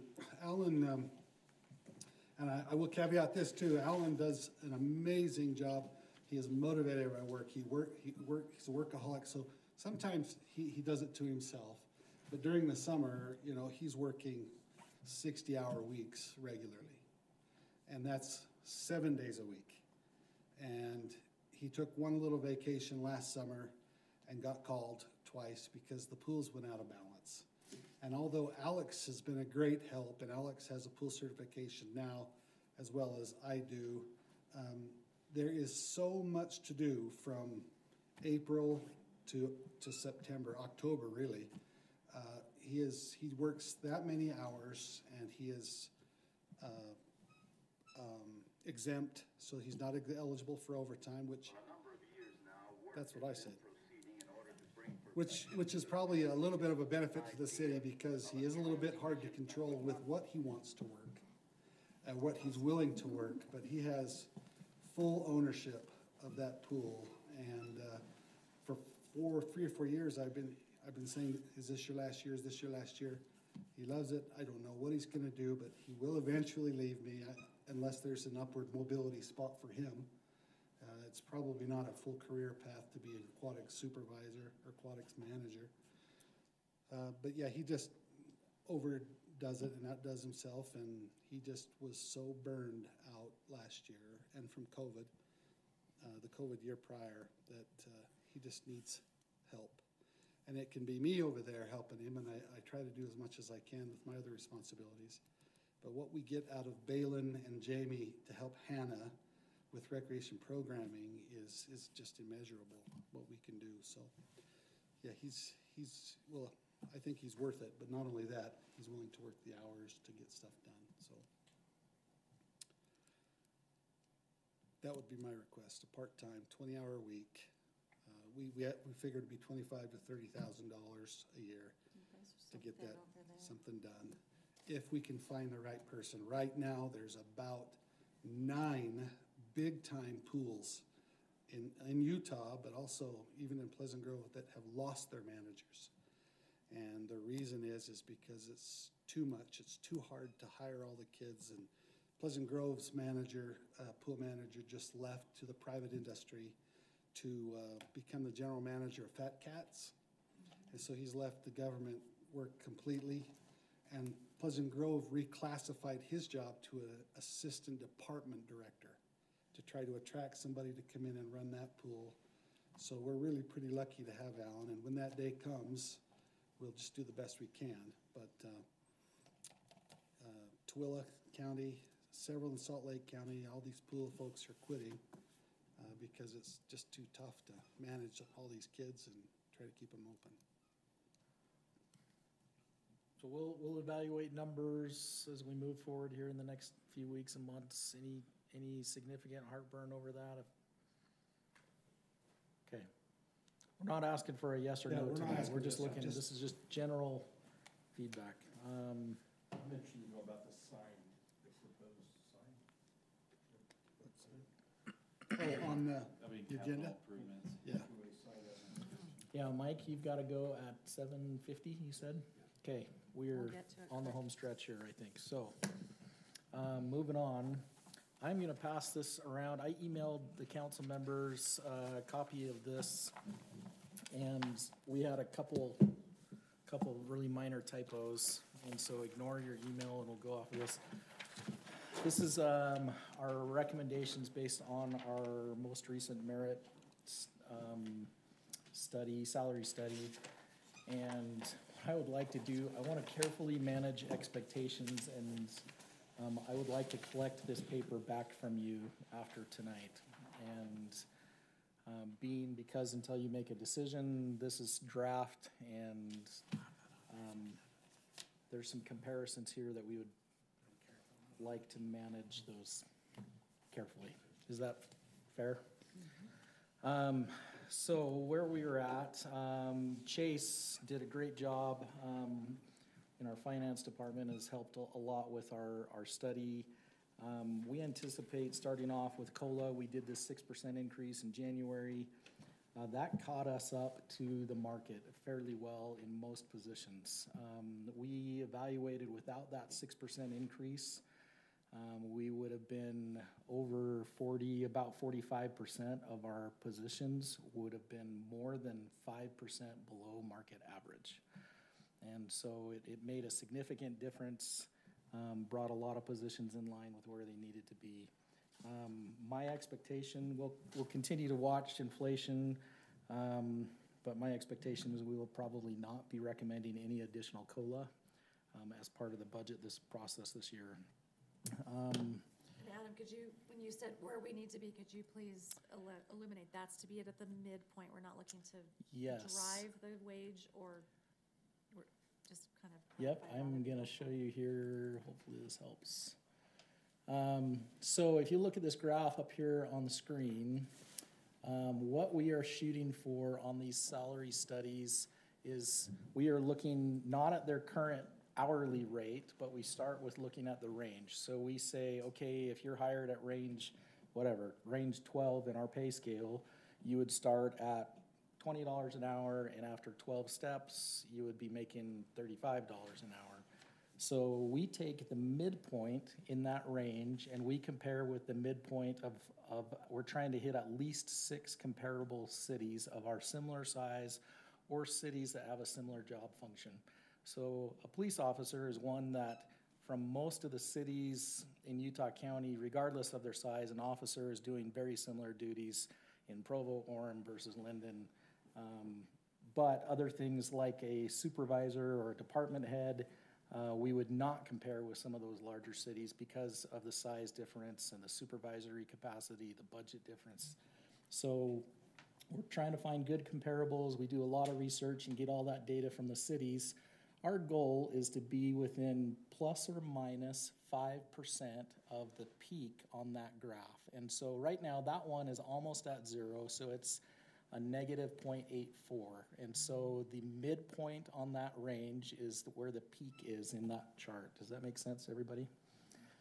So with this, what this is saying is if this is a person's, they ended up just a little, not quite 1% below midpoint in the market, they are making, their range is better than 47% of other comparables. It's less than 52% of other comparables that we looked at. This would be an example of one where this was more than 5% below midpoint. So it was more than 5% below that mid spot, meaning almost 74% of our comparables are paid higher than they are in their range. And so our goal is to be within plus or minus 5. So this would be one that we would have recommended an adjustment. So we would move their range up and get as close to 0 as we could. This last one would be an example of one where we wouldn't make a change, if it will scroll for me. So this one is a 6.79% more than midpoint. So meaning that they are paid better or equivalent to 77% of those that we compared with, but they're still in the market, 22% of those comparables are making more than they are. So our goal is to be at that middle spot, plus or minus a little, and not drive the market. We don't want to be leading that where everybody's trying to jump us. However, we've been faced with some positions such as with police, building inspectors, engineers, and a few of the other public works jobs that it's very competitive right now, where our pay has to be, for us to be more competitive, further on to that right. So the midpoint is further in the right of that scale. Does that help kind of where? Okay. So from some of that data, then, what we did is we looked at those ranges and the steps that the employees were in the range. On this chart that we've handed out to you, the box at the bottom is all within the police department. And then those that are on the top are non-public safety. The majority of our recommendations are within, again, financially within the police department. About 86% of these costs are within the police. We're seeing just a lot of pressure there, even after this 6% increase that we gave. We had an officer go to another agency for a couple dollars more. And so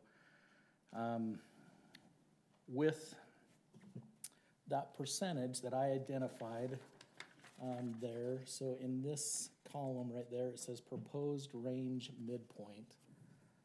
There is a set of numbers right there.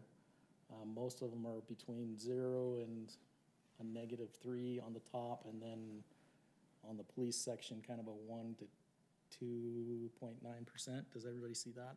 Those are the percentages the midpoint will end up after this move compared to other comparables in our market.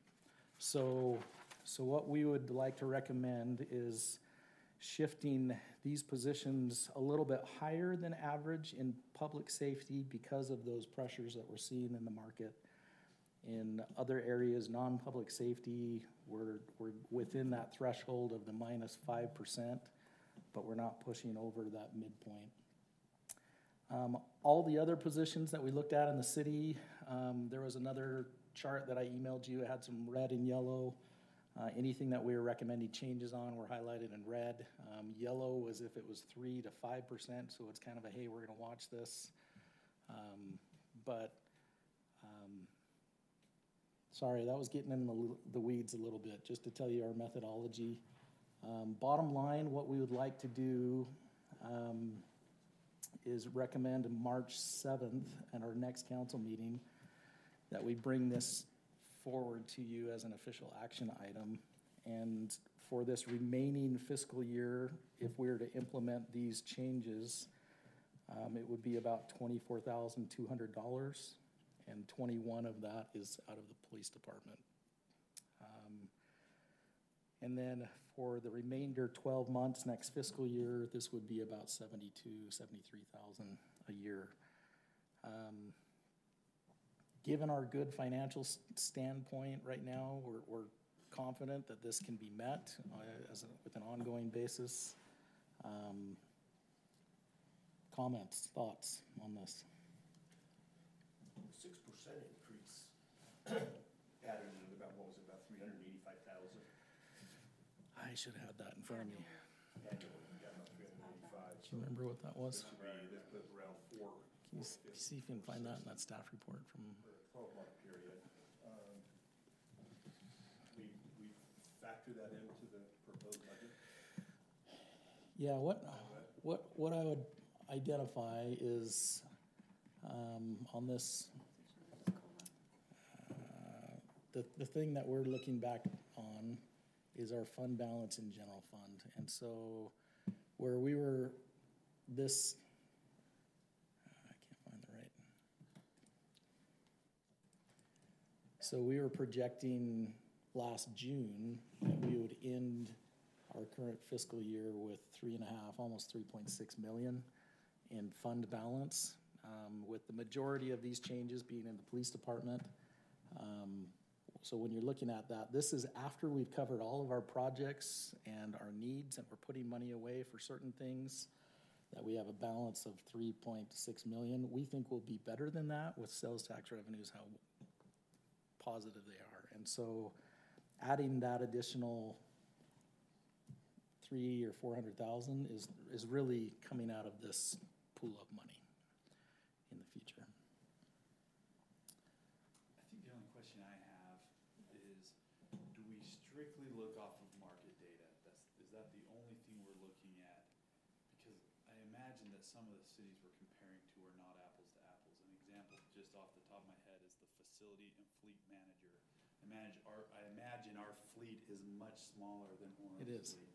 And so to say that our fleet manager should be paid the same amount as Orem's fleet manager. We don't do that. So with positions, we are very specific looking at cities that have comparable size and comparable duties.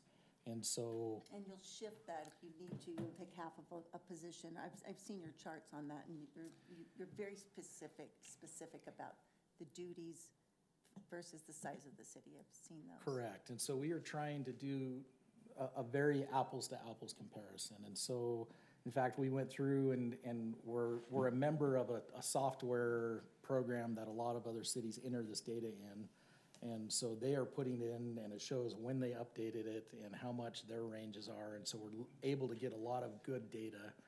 And then we are throwing out Park City and Salt Lake City and trying to stay focused within just Utah County. But in most positions, we're throwing out Provo, Orem, and sometimes Lehigh and Draper, because they're right on that cusp of Salt Lake County and where they're getting pressure from Salt Lake County wages. And so we're trying very hard to make an apples to apples. I appreciate that. That's the perfect answer. My next question is, are we also taking into account performance? I would hate to just say we're giving raises because the market allows it and that's it. If we have an employee who's not performing well, who has traditionally not performed well as managers, if they're not the right person on the bus, is that being taken into account as well, or is it just strictly the market data reflects it, therefore we will increase it? It is both, technically. This is primarily looking at market ranges and getting the position in the right range. This third this third column right there, that's the actual wage dollar amount that somebody would make. So if you look at those top 10 or so lines, on a 12-month basis, we're actually increasing several of those only $150. And so for some of these, it's really not a pay increase. It's just putting them in the right range so they have more opportunity to make more if they stay longer. There are that one with the engineer. That is a position I'm concerned we're going to lose him at any time. And so this is getting them in the right range. It will increase their wage significantly. In the police, we are looking at increases in some of those hourly pay amounts in order to help keep them here. And so performance is factored in our January performance revaluations, but for purposes of this, there's nobody on this chart that I would consider not eligible as far as performance, if that helps. Can I just add a little bit to that to help answer some of that question on just on my perspective as a manager, leader? I take that pretty seriously. Obviously, liability, everything else, representing the city. When I came from the county, Lindon was always one of those places where they were looked at as the place to be for years and years. And it was because I think you guys paid well. When I got here, you start seeing all these fluctuations and wage wars and everything else. I take this pretty seriously. I want to have Lindon continue to be looked at as a respected agency. And seeing this, should we be way leading the pack like Adam says? No, but I think we should be competitive, maybe a little better, because we want that respect and we want to attract those type of people. That's on me to manage them. If I've got somebody that's substandard, I need to fix that. My supervisors need to fix that, and if not, then we look at progressive steps to take care of that. So I don't know if that helped answer it. No, that's perfect. And to your point, Mike, as well, what I hear from each department head, not only do we want to have an amazing culture and esprit de corps and all that, and talent development within the departments, but we also want to be a city that we're not fighting for scraping the bottom of the barrel and just hiring rookies. Police department, you have massive liability. You don't want to be on the front page of the paper because someone reacted. And we want seasoned individuals. One, when he's looking to hire someone, we're trying to get a little bit more of the cream of the crop of the applicants to be attracted here is what I've heard from many of our department heads as well. Yeah, and to add to that, it's not that they're just water operators. They are raking asphalt. They are cleaning sewers. They Wide skill set. Wide skill set, and that's if you go to a bigger city, it says all I do is TV truck, and nothing there. And with us, we have to have a very qualified person that we can put it in multiple. Like he can jump in a backhoe, on a dump truck, on a truck, and you know that the work's going to be done. So. I guess overall, I would say, let's not take a closed-minded approach. Just because the market says so doesn't mean we should give someone a raise, and just because the market says so doesn't mean we shouldn't give someone a bigger raise for the right people on the bus. Let's just make sure we're keeping the right people and paying people for the right reasons. Just because the market says we can't pay someone higher, but it's the right person like we've talked about today, let us know. Let's make sure that the right people are staying, and let's make sure we're not giving the wrong people raises just because the market says so. Okay. So that again, I think we've mentioned this, but within our current policies, so we as the administrator and department heads, we can move somebody within their range. And so that's what we're trying to get right by this, is the range. And so the beginning to ending. But we can't move somebody out of that range to a higher range. And so that's where if we're seeing everybody saying, hey, I can top out at $45 an hour at 7 other agencies, and you guys top out at 38, we can't change that without coming to you guys for approval. And so we can move somebody up the range to try to keep the right people. Right. This is just trying to stop the bleeding a little bit, so. And at least get those ranges in the right spot where it's, and again, we're not leading the pack in any of these. With those police numbers, those percentages on the proposed midpoint, we would still be looking at 35 to 40% of our comparables that pay better in their range. shows the employees too, just like with the 6%, that we value them, and that we're always looking to make sure that if they're not the best paid, at least we're considering, we want to be competitive so we can keep them. And it's a good morale builder for the employees too. And we heard a lot of comments with the 6% about that. Thank you. It made a big difference across the board. I've heard I several. think to Jake's point, you know, being fiduciaries for the citizens, that's a big concern, you know.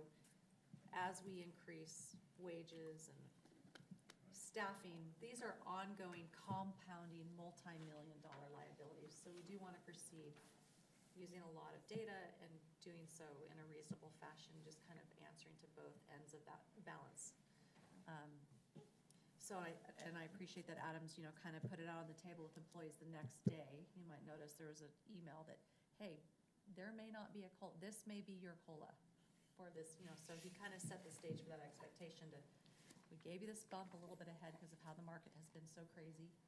That, you know, got a lot of, a great morale boost and kept some people who were shopping or being recruited, potentially poached, hopefully to stay here, that are really fantastic people. And then hopefully what we're doing now is looking at the positions that are still a little out of alignment and creating that range so people can see, okay, I have potential to progress in my pay range duties to have a career here that I'm not going to be paid 6 years from now, you know, less than if I go to Orem.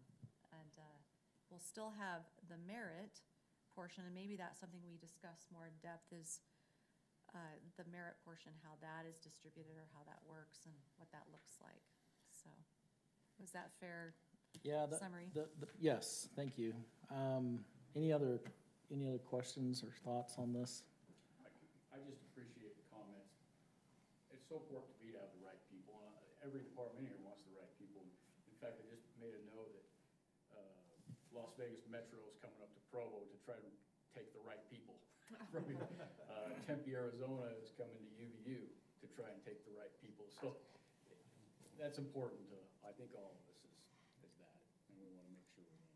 Just like to say to the comments here that we are so blessed in Lindon to be in a municipality where we're looking with such fine-tooth comb of what we have to do here. But we're also so blessed at the fact that outside our summertime pool staff, I can say that I know by name of the majority of our staff members. And that we can say, I can look somebody in the eye and say, you're doing a great job, or, you know, maybe, we just don't have a lot of people, you know, leaning on shovels, as they say, in a lot of government jobs, as, you know, the old adage of, you know, the lazy government workers. We don't have that in Lindon. We have the ability to be able to, if we need to nudge or to cultivate a better work environment, but we don't have those kind of employees here, and we're blessed to have that. So just want to say I'm grateful for the opportunity we have to know most of our employees on a first name basis, if we take that opportunity, but at the same time to answer to the residents and citizens, taxpayers, that we are doing our due diligence to hold things at a proper level. So that's my thoughts. Feelings about this coming forward in March for a discussion and action item? Let's do it. Okay. You said you wanted to get back. Yeah, if that's okay. And what I'm gonna present in that meeting, part of what I don't, technically, this is all public record, and if people wanted to dig into it, they could find it, but I do not want to show the differences in increases between some of those, because we didn't put all of them on the same range, and so, on the same step. There were some conscious decisions when we met with department heads to say, hey, here's what the data shows, let's keep them here, but somebody else needs to be here, and so, okay. It was $377,000 on that 6% for a full year, and so this would be adding to that. Again, a huge bump. We understand that, and something that, I mean, that's $1 million every 3 years, and so we stop the bleeding, and then we'll just be on an even keel, and then just have to do moderate increases after that. So, thank you. We'll discuss it in March. And typically, we would not do it that fast, but again, we're losing people. And even with this recent increase, and so we wanted to bring this forward And sooner. the federal government, as of, for this year, had put their COLA rate for the Social Security Index at 5.9, and they had not done that in probably 15 years, and for many years, it was a 0% COLA increase. And so I think we were really in line with what the federal government was doing for the basics of Social Security Index, so. Thanks. Sorry, one more thing on that before we leave that. Just an FYI, we are also looking at mayor and council compensation. Interestingly, we thought we had good data, and PG put on their agenda just last week to increase their compensation for mayor and council. And so it got us, a little bit hesitant that their city's making changes so rapidly right now, and so Chase and I will work on that and gather some more current data and bring that forward if we feel like that's an issue that doesn't meet these similar criteria, so. Just an FYI, health insurance rates, we met last week with our consultants that if they put this out to the market every year and help us go through all the hoops that are involved with that, to stay with our current provider, PEHP, they're anticipating a 6.8% increase. We look at a 5 to 7% increase as typical every year. We've tended to stay within that range. If it caps over that 7-ish%, then we've bid that out. What we found when we bid it out and go to the low provider is the second year they jack our rates up, and so we're looking that I think we're on our. This will be if we stay with PEHP. This is our 4th year, and so very likely we'll bid this out again next year. But our intent right now is probably to stay with PEHP, given this 6.8%, which is kind of within that range we would expect. Okay, any comments or questions on personnel issues? Okay, we're moving on. We're getting there. Public Works, capital improvement projects. So, road projects, we spent 1.97 million on 2021. 1.85 coming on this year's, but next year's. Is that correct, Adam? And the road fund balance is 3 million. So we're trying to stay within the 2 million, 1.7 million projects. Some for next year, I think we're only asking for 1.25, just so we can save all the push the other balance for the following year, because we have Center Street coming with the temple, and then we also have Canal Drive and a few other projects that we're going to be adding in the process. So we included in your staff report packet that we emailed out, Juan and Trent and Noah have put together a 5-year road improvement plan. And so it has some estimated dollar amounts for the next 5 years, and then identifies the different surface treatments and where those will go. Anything else you want to add to that? I've loved this. This is very helpful. And just kind of from me verbally, I'm going to work real hard that we fund those each year.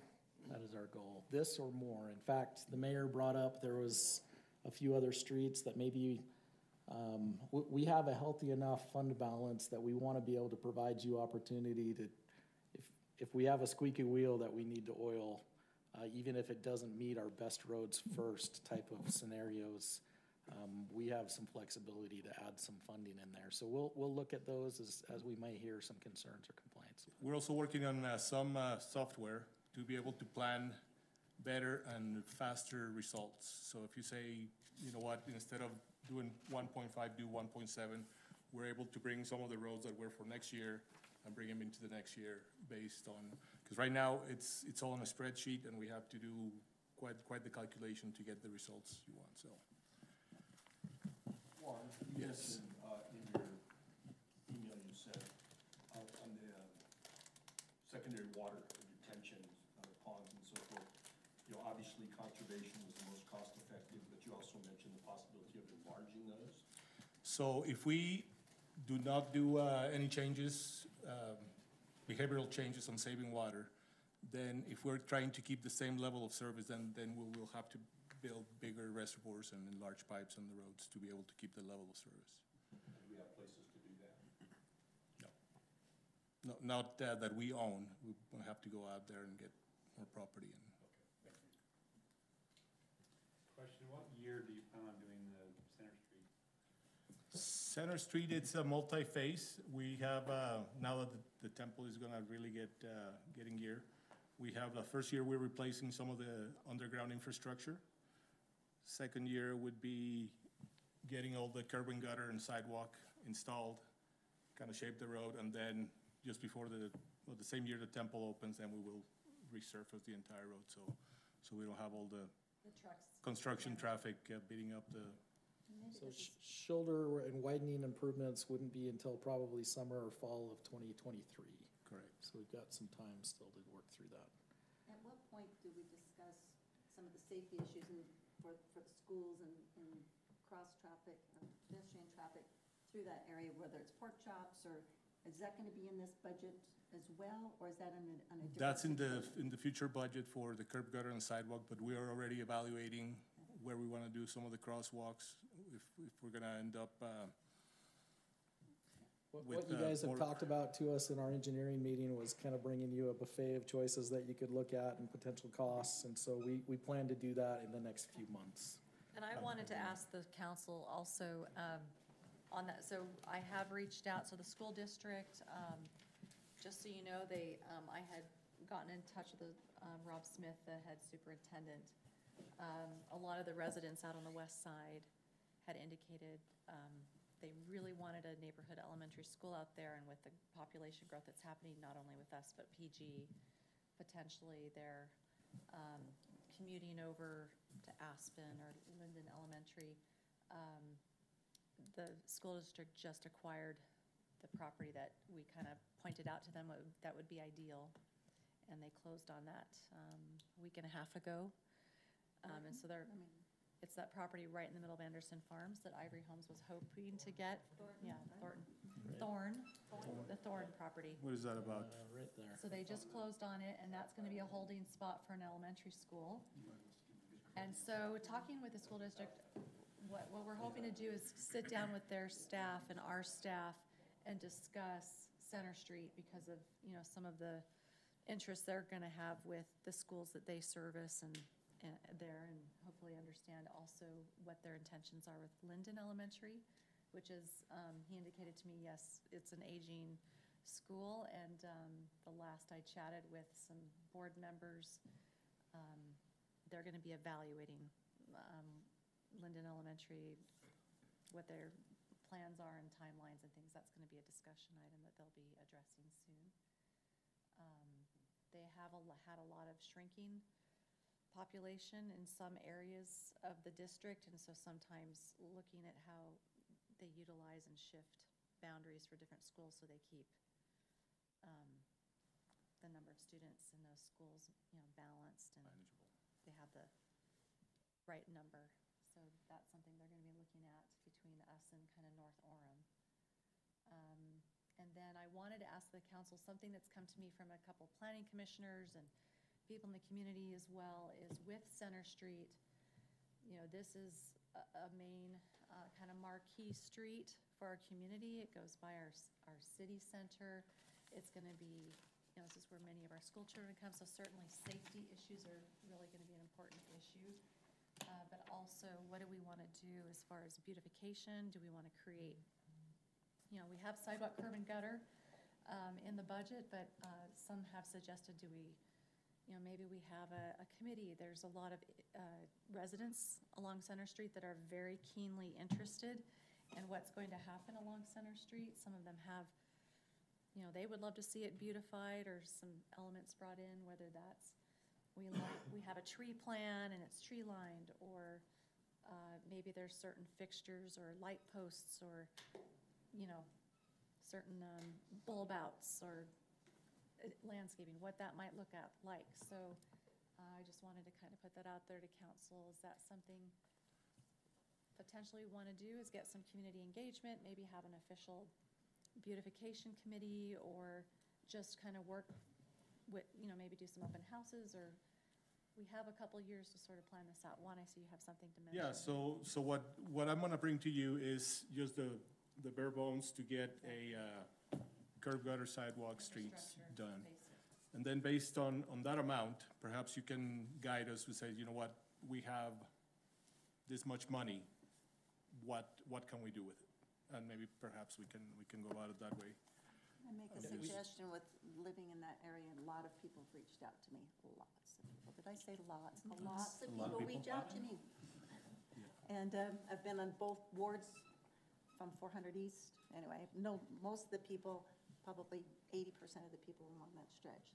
And they are reaching out to me and wanting to be involved in some way. So some sort of an open house where maybe they get a chance to put their little stickers on what they'd like to have and have a voice. I like some like we've done with the parks and those kind of situation would be, I think, very helpful to have them feel like they have a voice and get some information firsthand from us would be really helpful. I like your idea of this is the bare bones and maybe give them a little wish list or opportunity to weigh in on this, especially as we come to the point of the groundbreaking. This is going to pique their interest, and I'd rather them come get their questions answered there than perhaps coming to us in a public open house. That would be good, because in my office, it's all straight lines. Yes. Are beautiful to us, so. I know. But I we know. want the input I kind and. of got trouble with what I thought Noah thought was great, so. There's that big tree you gotta figure in there. Yeah. That's right, you have to make a little. So we're not looking for answers now, just putting that out there. We can make it a public discussion in a city council meeting, what sort of community engagement we want to maybe strategize on. Okay. There's also a group of individuals that live on 900 East that would like to beautify the canal pathway that's along. Good luck with the county. Yes, Mayor Acerson. We actually have a meeting with the church project manager next week. Monday or Tuesday. And they'll be talking about some things. They're just talking on their side of the asphalt. And so are the neighbors looking for more than that? No, I think that's all. Okay, I think that will be done as part of the temple project. What is Mayor my Acerson shared with Adam and I was that, he's been negotiating that on the city's behalf, but that they would, like Adam's saying, kind of put in maybe some wise water landscaping, on the shoulder that's just touching them, and then turn over the maintenance to the city. And so I don't know if that would be part of the conversation. Well, what about the other shoulder? Or, so, those are Okay, questions we can We'll bring see up. what they're proposing. Like some benches or something that you could sit there and do with temple and. There's some individuals that are willing to donate, I understand, and so, They have some Yeah. things identified in that yeah, frame of mind, so. that'd be great, some serenity. Okay, continue with the public works. Yeah, let's fly through Yeah, some of this. so we're continuing to evaluate utilities underneath the roads before we build the road. We want to make sure we have good, reliable utilities. We're looking at some property acquisition on Lakeview Drive, the Gary Thornton or the Cook property, to build one, the street. Can you just step to the side, so, there we go. Just leave it on the. No, you're good, thanks. Doesn't seem likely at all. I know he's. Gary Thornton? Down April 10th or whatever. Gary? Yeah. So he's gonna sell that property to that developer? So he has an agent that, I'm telling you that he's quitting. Right. He's stopping his business. I'm not saying he's selling it. I see, got it. Gary Thornton. yeah, he's hired an agent to try to sell that property of his. So we have a connecting street that is supposed to be there in the master plan from 400 north to 400 west.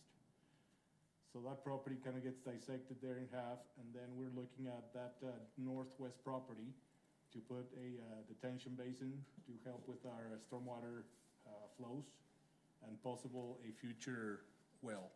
So it'll be it's not big enough for a park, but we can probably do It'd some be, kind of green, open space. Yeah, 1.5 to 2 acre kind of size open space, so. Correct, so, I'm talking with Adam, see what the negotiations with Gary Thornton are, and see where we would get financing to get that property. And Juan, just also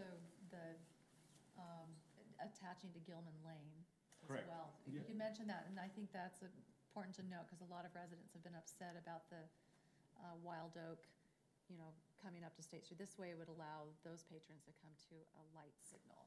Yeah, so of that, if you can picture a curve going from 400 west to 400 north, and then a little street going north towards Gilman Lane connecting to there. 400 north, continue across the street between the two churches? Yes, we will continue and then have We that. actually own the ground right there underneath that The old, the original old church church. building will be. That was supposed to happen years ago, wasn't it?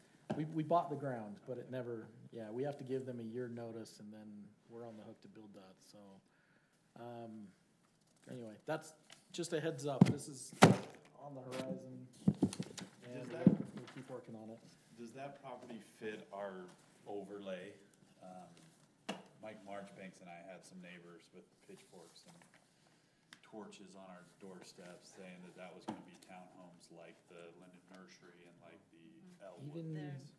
Even before the more recent changes, it would probably be eligible for some of those, like, what is it, up to 4 or 6 units? Similar to kind of what was done over by Mazer Academy on 4th West. Something like that, it would be eligible regardless of this other one, but you're not gonna get 60 units. Right. So, does that, Yeah. does So that it's answer some of within that? one of those circles that it could have a, I don't know the answer to that offhand. I mean, you'd have to have an existing commercial use with it, so it probably doesn't qualify. But they've inquired. They have asked.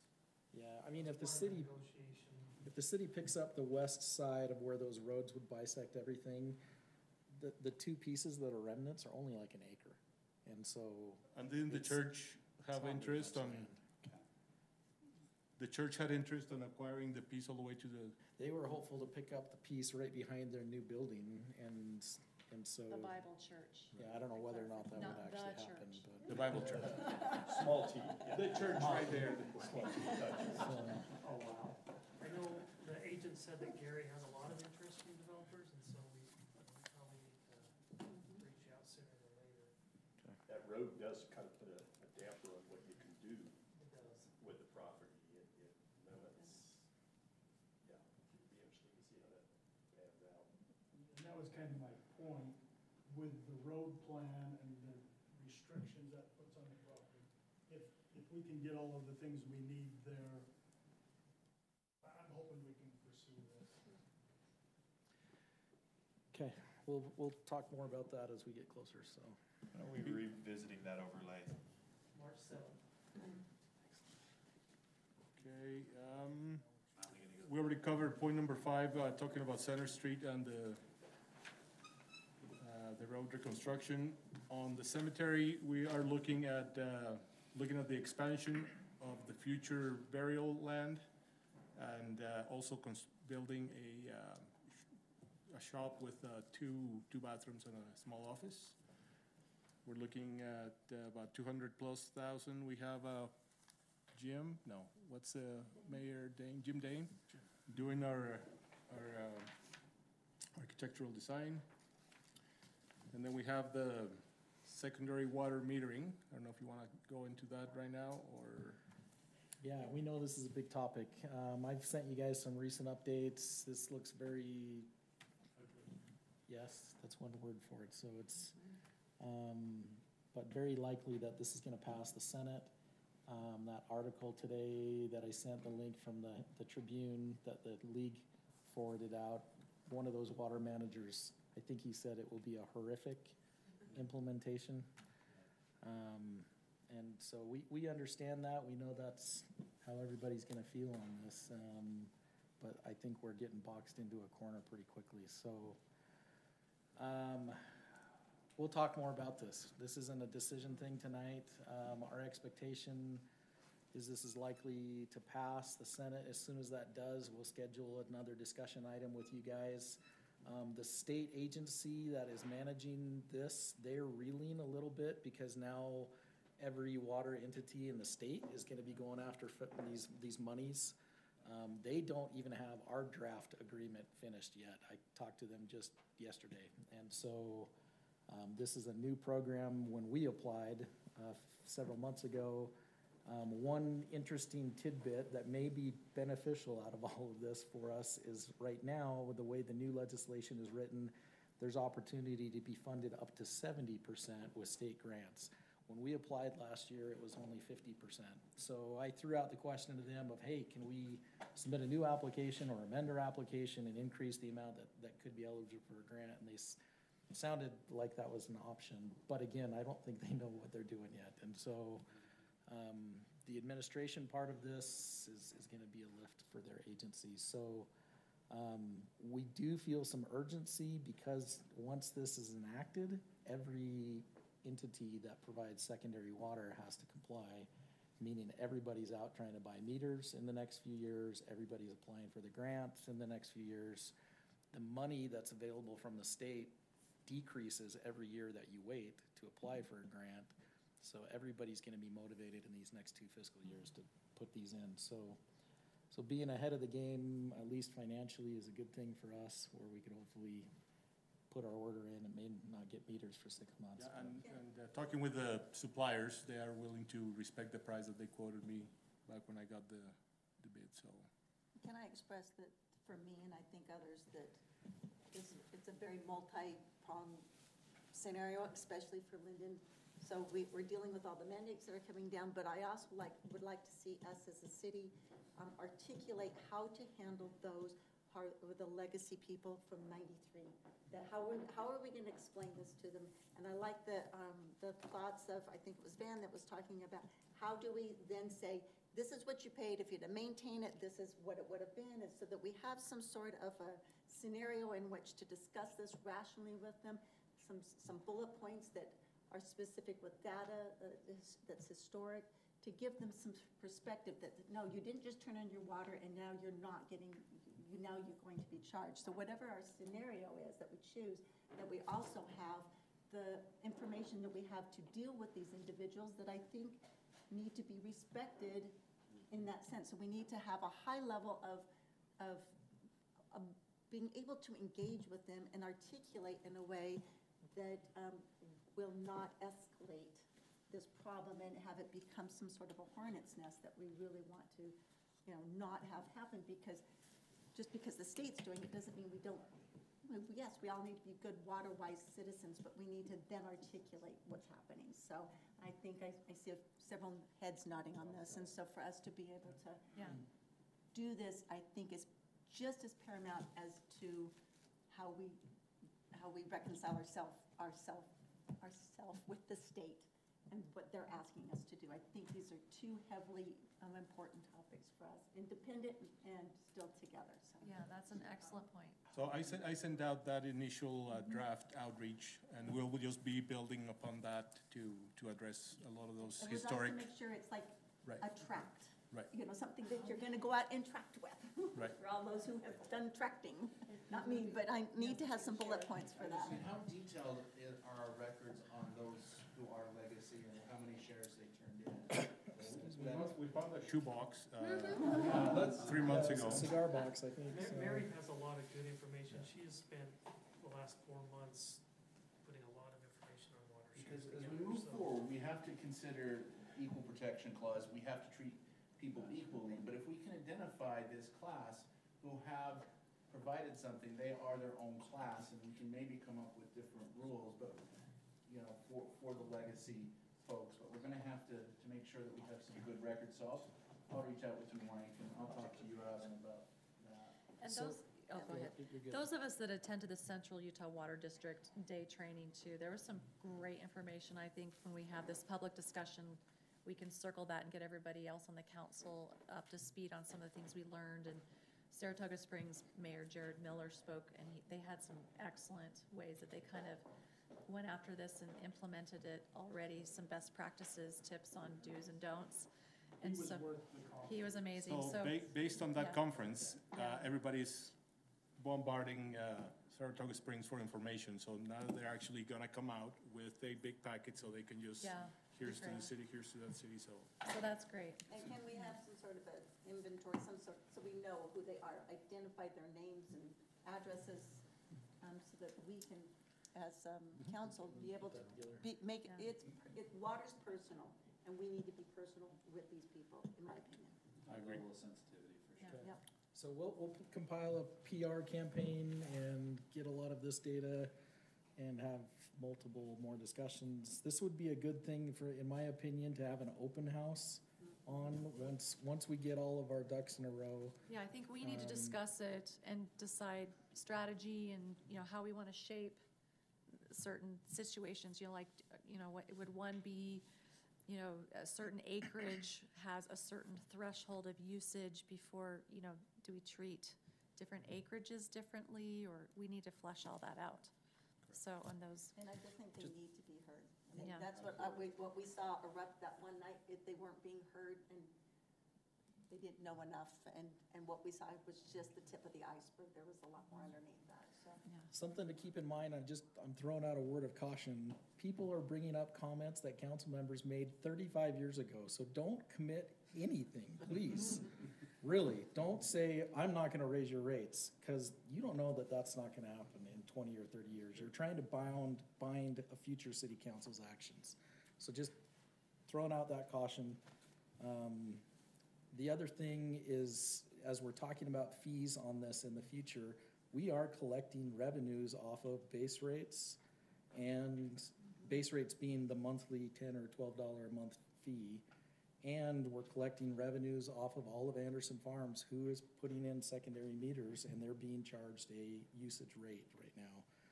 So those are revenues that we would have to make up somewhere. So I want you to be careful and not think in your mind, we're gonna put this in and not charge anything. That's incorrect, because we would lose out on millions of dollars of revenue that we have to make up somewhere else. Does that make sense? So we're collecting money right now, so don't think in your mind, we're gonna put in a secondary meter and not charge anybody. We may put in a secondary meter and not charge a usage rate, but there's still gonna be that base rate that we have to collect to cover our current operations and maintenance needs. Does that make sense? So I'm just throwing that out there. I know that's a wish list item. Can we just put this in and not charge anybody? The only thing I want to commit Maybe, to but- is that we're going to get educated about this. And I Yes. think that's the most important. Educate ourselves, educate the public, so. Okay. yeah, I That's the think only we're person. all on the same page of what I'm hearing from Brandy and from everyone is, let's come with something organized with the data, so that we can hopefully head off the rumor mill where people are gonna have a very emotional reaction. This So- is gonna have to happen quickly, because Yeah. we're gonna have to act It's gonna- quickly. yeah. House Bill 242, how it's written, you cannot not do this as quickly as possible. There's just, Yesterday's too late. whether you like it or not, the way it is written, with the penalties, the lack of money going down, you have to do this and you have to do it quickly. I'm just, sorry, sidetrack a little bit. I'm curious, did Representative Peterson, who is in our area, contact any of you as elected officials about this bill? He is Beyond the his sponsor, regular house sponsor. email. Just interesting, so. Hasn't gotten- Okay. What's that? That's all for public. Okay, thanks very much. Let's jump to community development, general plan stuff. Yeah, before I get to that, I just wanted to say I had a good phone call last night with Doug Smith Auto. Sounds like they may be back on the payroll. Fabulous. They are asking for They are incentive. asking for an incentive, and what we're gonna have to explore. The one thing we need to look at is, retail incentives changed more than likely with the House Bill 151. That'll go into effect July 1st. So we'll need to look at what that incentive package looks like. We'll probably move forward very quickly. Sounds like they wanna close the middle of March over there, so, Are they coming with an ask specifically yet? yeah. Okay. Before they had thrown numbers around between 500,000 and 1 million. Let me check my back pocket.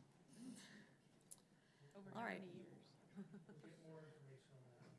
So, last year, for this current budget, Erie, you budgeted 68,000 for me to update the general plan and the commercial design standards.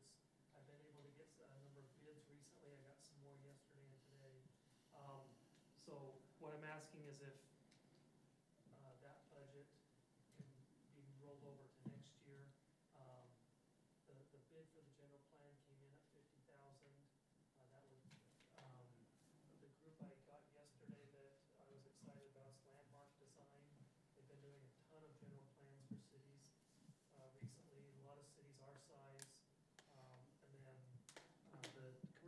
design standards, I was only able to get one bid back from CRSA. They wrote the guidelines originally 20 years ago almost. And so they would, that's the only bid I've got so far. They were at like 19,600. And so we'd probably get about a quarter of the work done under this budget year and roll the rest of that over for next year. So those are things that we'll pull the trigger on here soon in the next month or so. I just want to give you a heads up. It's a little bit more than we had budgeted, but we'll carry that additional forward, so. Any thoughts, concerns on those? Okay. Joint Planning Commission meeting, you want to bring that date up to Yeah, wanted to see if February 22nd, March? sorry, I just yesterday, March 22nd, to do a joint meeting with the Planning Commission. We'd like to do an open meetings training that night. We'll also, what was the other item now we were going to discuss? You're going to give them an overview of these two Overview of projects. these two projects. We might have MAG come and give a Yep. presentation on a current study they just finished on roadway and the grid patterns. So wanted to see if that might work for you guys. That'd be a Tuesday night. 6 o'clock? Yeah, 6 o'clock, and then we'll hold the regular planning commission meeting afterwards. So just, you're talking about just an hour or whatever it takes? It'll be brief. I'd like to really start doing these maybe on a more regular basis, getting our two bodies together and just having some more collaboration, kind of getting the same visioning ideas together, but of course, they will always be their own independent body, recommending body, but not to get them to be a Me Too body, but just some of them that have expressed, just wanting to kind of know what it is that kind of long-range vision so that we can sort of be on the same page as far as what they're sending up You're the talking about pipeline to twice us. a year kind of a thing? We'll probably do More, at the beginning, but maybe more frequently with Yeah. the general plan update to make sure we're all on the same vision, and then commercial design standards as well. Get us to help that vision together. Okay. That night works then? and you're still gonna check with them if any of them have a conflict. I checked Did that you last already? night. Okay, so that, there go. At least the 5 that were there didn't have a conflict. Okay. Okay, Parks and Rec, Heath, you want to run through? Hi, just high-level stuff. The last two pages of your packet are the two pages that go along with this. In order to offset some of the costs, we've been really trying to squeeze the pool budget, working with Adam and Kristen. But we think it might be time to maybe raise the pool rate prices. Everything else is going up, including wages for people and the difficulty of it. So this page, that looks really busy, maybe I can just explain it. Is it in our staff packet? Yeah, it's the last That's in page. the email to staff report we sent out. Yeah, it's the second, this was the second to last page. We put the current fee, the proposed fee, and then the increase, what it would be. Is that the difference column? Yeah. The increase? Yeah, the increase would be $1, like, for example, the first one, 3 and under, is free right now. We propose they be charged $1, that would be an increase of $1. Do you have, this was my question coming in, was if we do this, it brings in X based on last year's I'll number? show you. Okay. Really quick, so you can look down here, 3 and under have been free, and we thought maybe $1. And then you can just see where instead of $4.50, maybe $5, so 50-cent increases, $1 increase on super seniors. On Monday night, for a family, maybe we increase that $3.50. These are all the other passes and increases. If you want to look down these, you can see them. But here's what you were talking about, Van. In April, you can see how many 10-punch passes we sold on Wix, which is our website, 32, that the price is 32 total. The proposed would be 36 for those passes. So we would make, just in April, according to last year's data, $23.70 on all those pass increases. But if you scroll down, Adam, you'll be able to see in May, $4,099, but throughout the rest of the summer, the revenue increase would be $48,000, according to last year's numbers, on 50 cents and $1 increases. Except for Pleasant Grove Pool, between $4.50 and $7.50 is the pool rates for most people. So we're looking at $6 for non-residents, $5 for residents, so that's a 50-cent increase. We are looking to try to increase the revenue, and I wanted to just have an opinion on that. If we should bring that as a March, need to be done in March, if we want to raise the fees. On the side note, we did raise the fees for the parties $100, and that's the second page that you'll see here. The second page, oh no, it's not actually on that. It's just the ones that we've got. I've got 4 nights left. And that extra $100, we should have tripled it. It did. Nobody even balked at it. Dentists, insurance groups, lawyers, and they're still putting in, $2,000 caterers, coming in. So that might be a consideration later too, because now if you flick to the second page, the party revenue at the very bottom. Adam, can you go to that last page? These are the current, well, that's the season-ending discussion. Let's go down to the bottom. Our take on parties is really not as good as we'd like. The average guard, this is just for lifeguards for parties, okay, is about $12.19 right now. They're 4 hours. I need 22 guards, so every night we're spending $1,000.72 on a possible $1,800 party. The take is $727. So we're not, doubling our money in those parties, which brought up the second thought. In a cost savings measure, do we want to consider at school start shutting down the pool?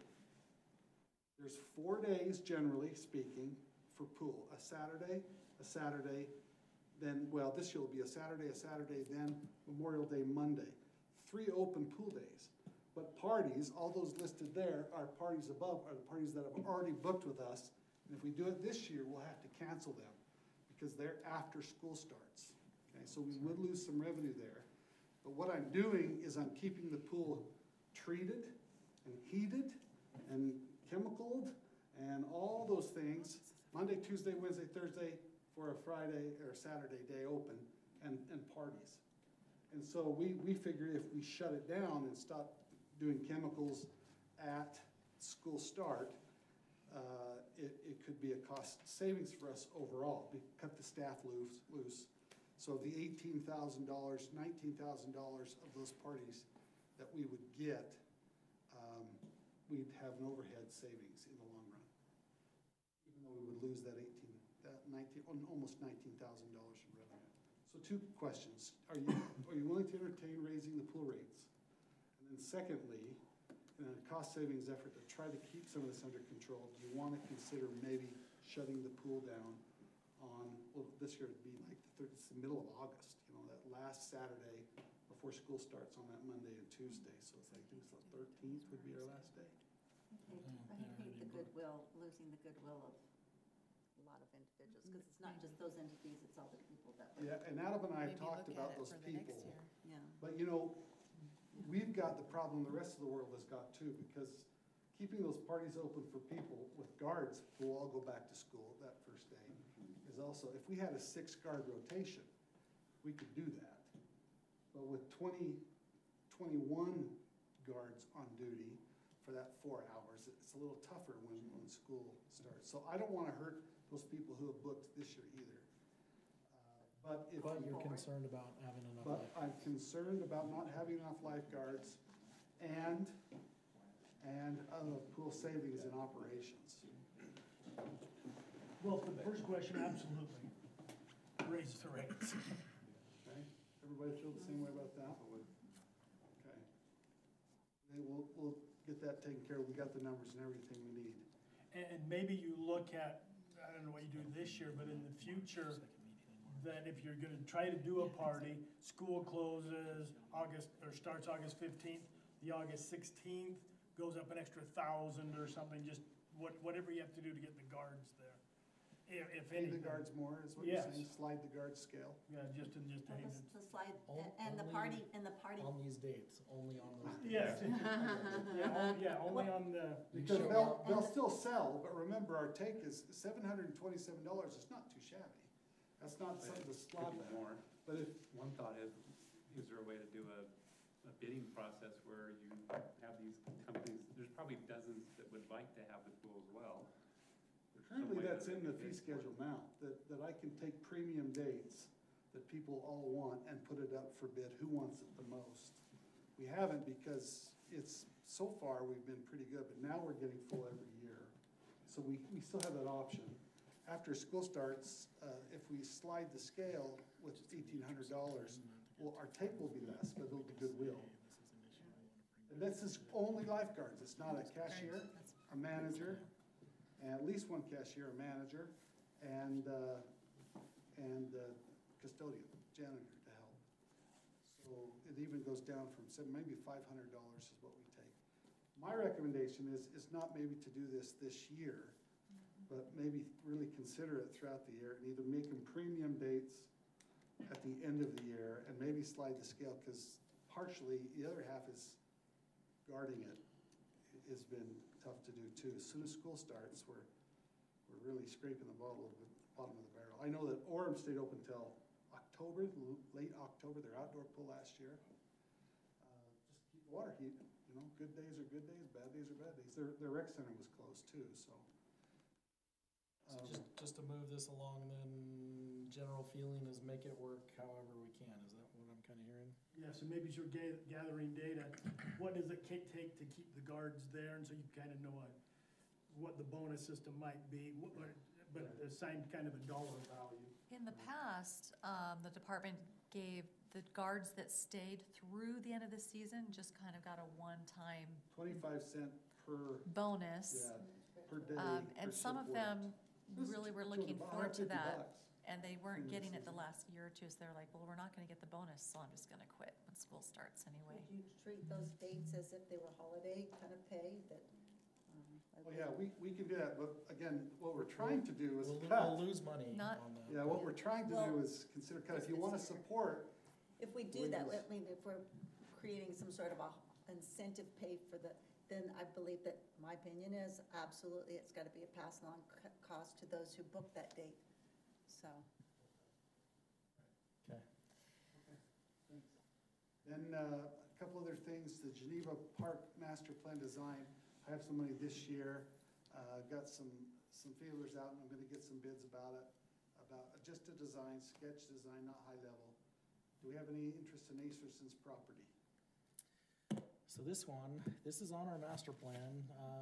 Jeff called me a couple weeks ago and just said, is the city still interested in that 4 acres up there? And I said, well, it was adopted, it's on our parks master plan.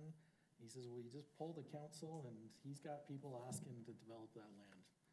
And now that he's not under the umbrella of the city, what's that? 10 people a week are asking. Is it? And so he's got some offers that sound enticing, and he wants to make sure those buyers know that this is of strong interest to the city. Financially, I don't know if it's 0 to 10 million. I have no clue where we're at. And Sorry, cost to do the park or what? to obtain the property, and whether or not, I haven't had a conversation, is that a We've talked purchase, about, or is it yeah. a donation? I have no clue. I always assumed it was a donation from being on the council 4 years ago. Yeah, I don't want to commit him to anything of that sort, so.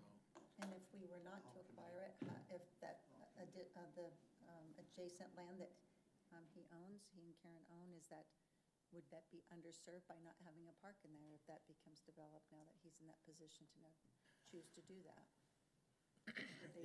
That's an interesting question, because this is not a very programmable park because it's on a slope.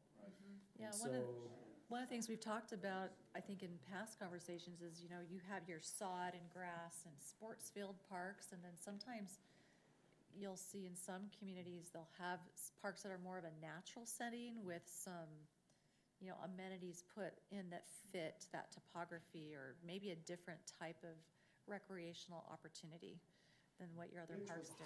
highly recommended on our master plan from Yeah. our residents poll. Yep, They they didn't want want something, whether soccer it's fields, a they wanted nature open hike or. parks. Right now, the kids, when I lived there for 15 years, the kids use this, this is like a, there's lots of cool oak, oak trees and brush, and they off-road, they bicycle with their dirt bikes, or motorized and unmotorized, they build forts, they have, it's like a really beautiful, cool. if you've not gone in there, it's just. Yeah, so I would imagine this would be a wonderful place to kind of keep somewhat of a natural setting, and, maybe it's where there's a pump track or some of these things that, yeah. Well, one of the steepest portions at the top half, but. Yeah, Yeah. it's in this corner right there, if you're curious.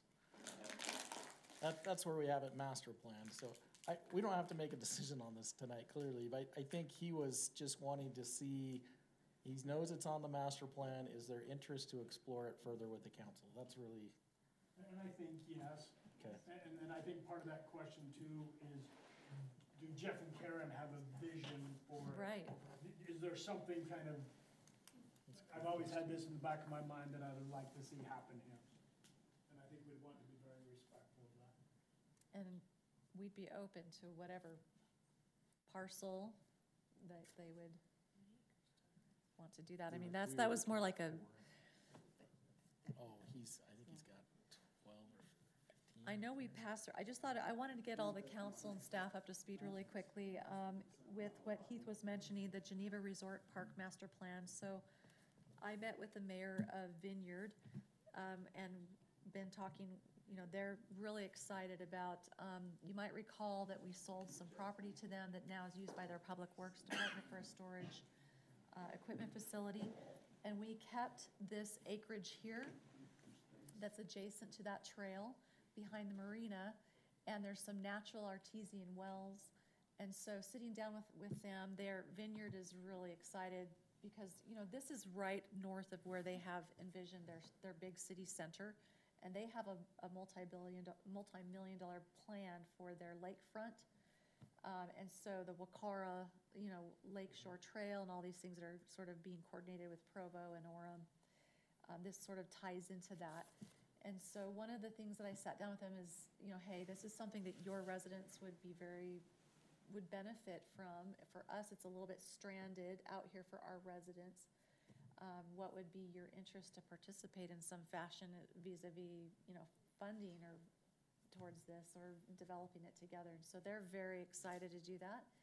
And so far, the vision that's been discussed and is being explored is, again, not turning it into soccer fields, but creating the trail there, maybe bringing in the Geneva Resort Pavilion and having some historical markers that speak to the significance of this location. There in that, we'll probably revisit the master student who did the His, internship. thesis, yeah, The Bill. thesis. I think we all looked at it years ago, but we're revisiting that and getting a new plan and creating more of like a nature conservancy area, like an education center.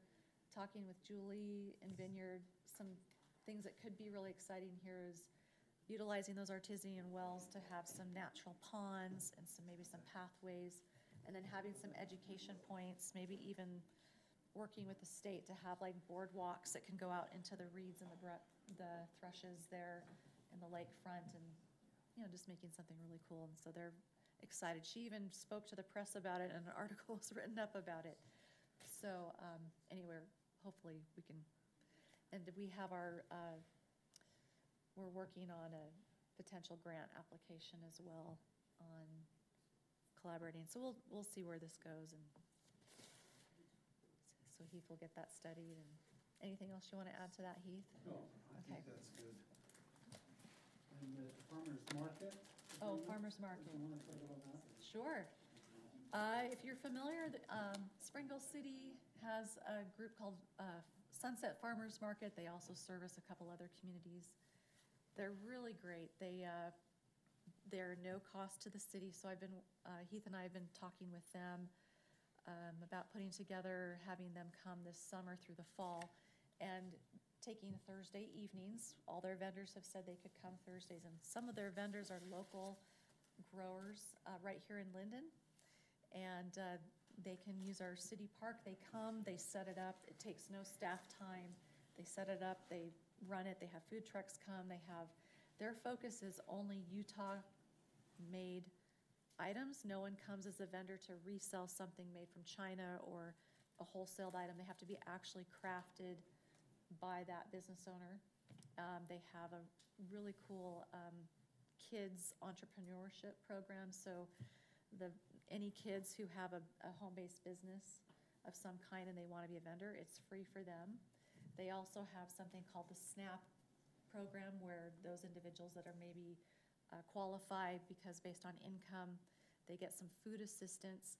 If they come to the farmer's market and they spend, Sunset Farmers will double their purchase for fresh fruit and vegetables. And so it's just a really fun community thing to bring here, and it's no cost to the city unless we want to contribute or make a donation to the SNAP doubling for those individuals, but they're not requiring that at this point. And I heard you maybe want to add something So to that. Brian and Heath have worked with this company and drafted an agreement that Brian feels ready to go to the council, so we'll bring this forward in March. And we'll ask them to come so you can ask questions as And well. basically, the agreement's necessary because we wouldn't be charging a rental fee down in the park. And so this is setting up some parameters on when they can be here and things like that. So, sorry, Daryl, what was your? You just mentioned the park, I didn't know the location. Yeah, down in the city center park Right is where they're along looking. State Street. He said to me this week, that he says it's gonna be a little bit smaller than he would hope the first couple of years till it builds. He thinks he'll only have 45 or 50 vendors.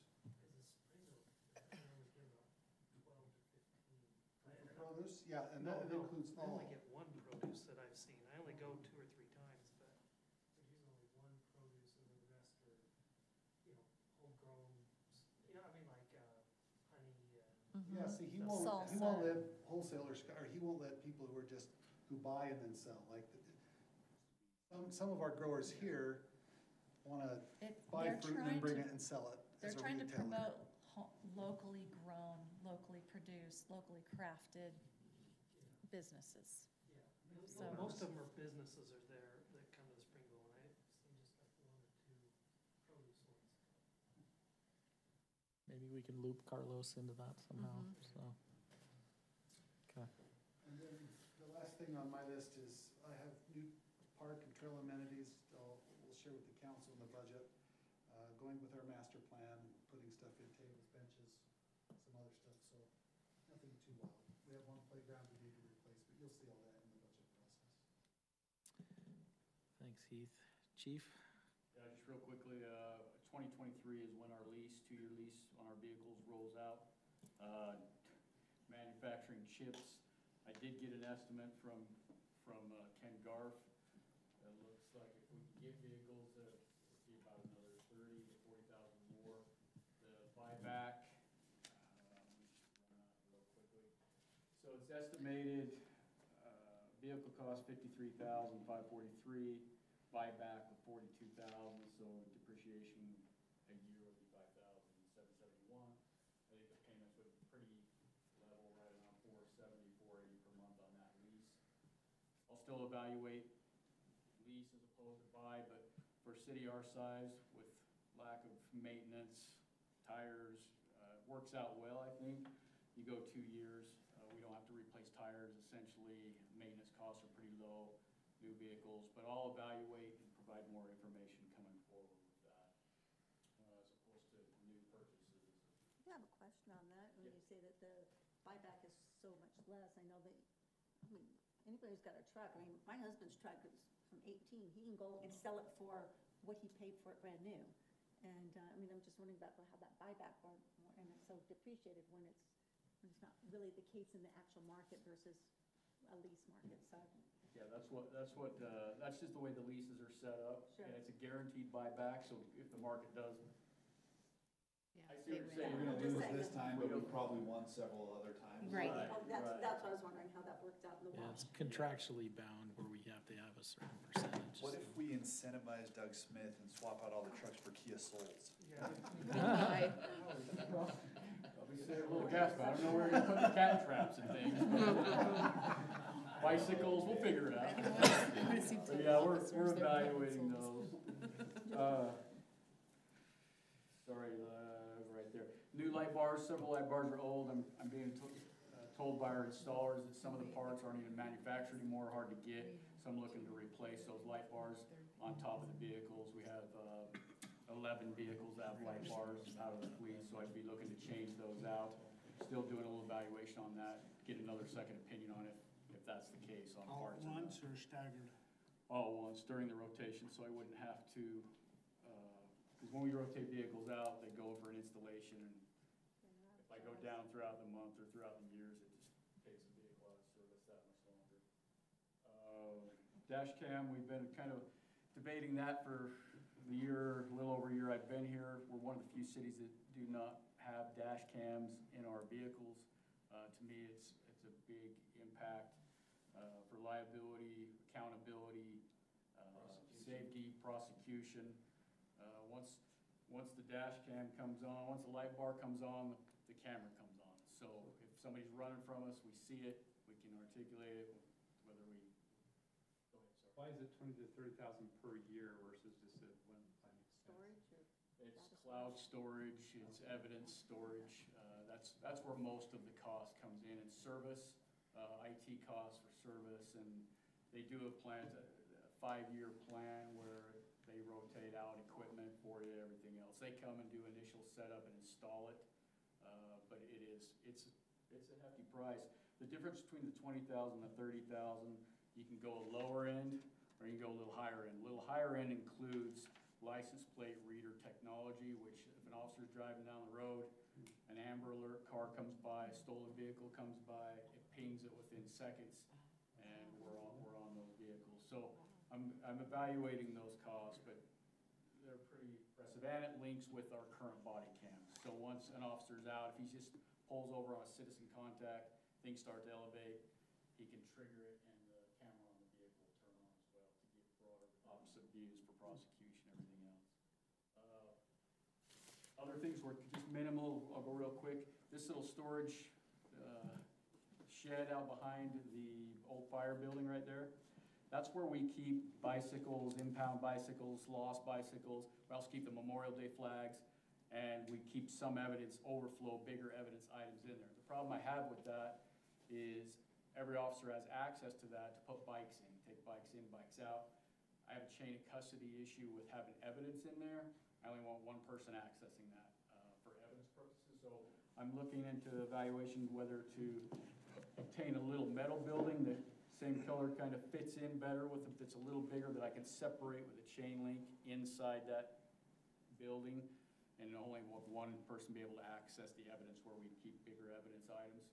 Or we're potentially looking at a little place over here on the parking lot behind the fire base that can potentially work there. That's maybe a year down the road. We're looking at that. Other than that, just retention issue things, equipment I'm looking at for future, but we don't have to discuss that. Thanks, Chief. Vehicles, we're gonna fly through these next couple things.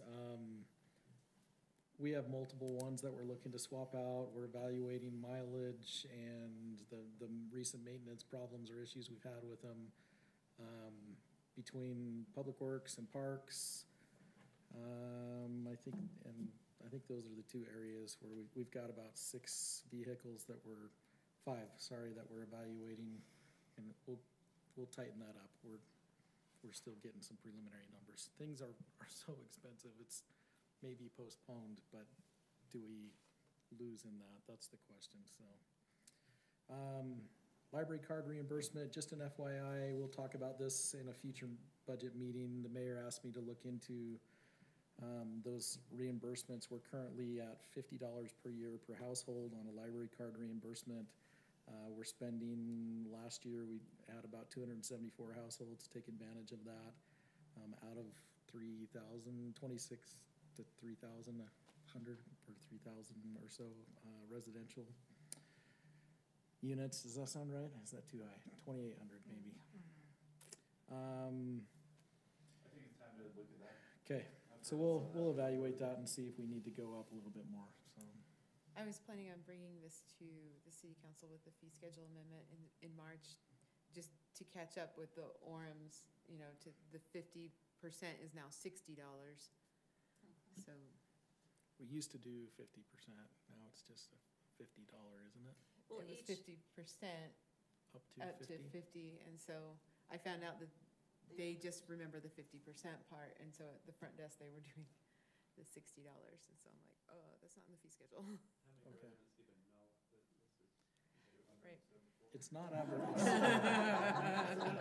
It's not advertised much, and so, Last time I went to the library was in college.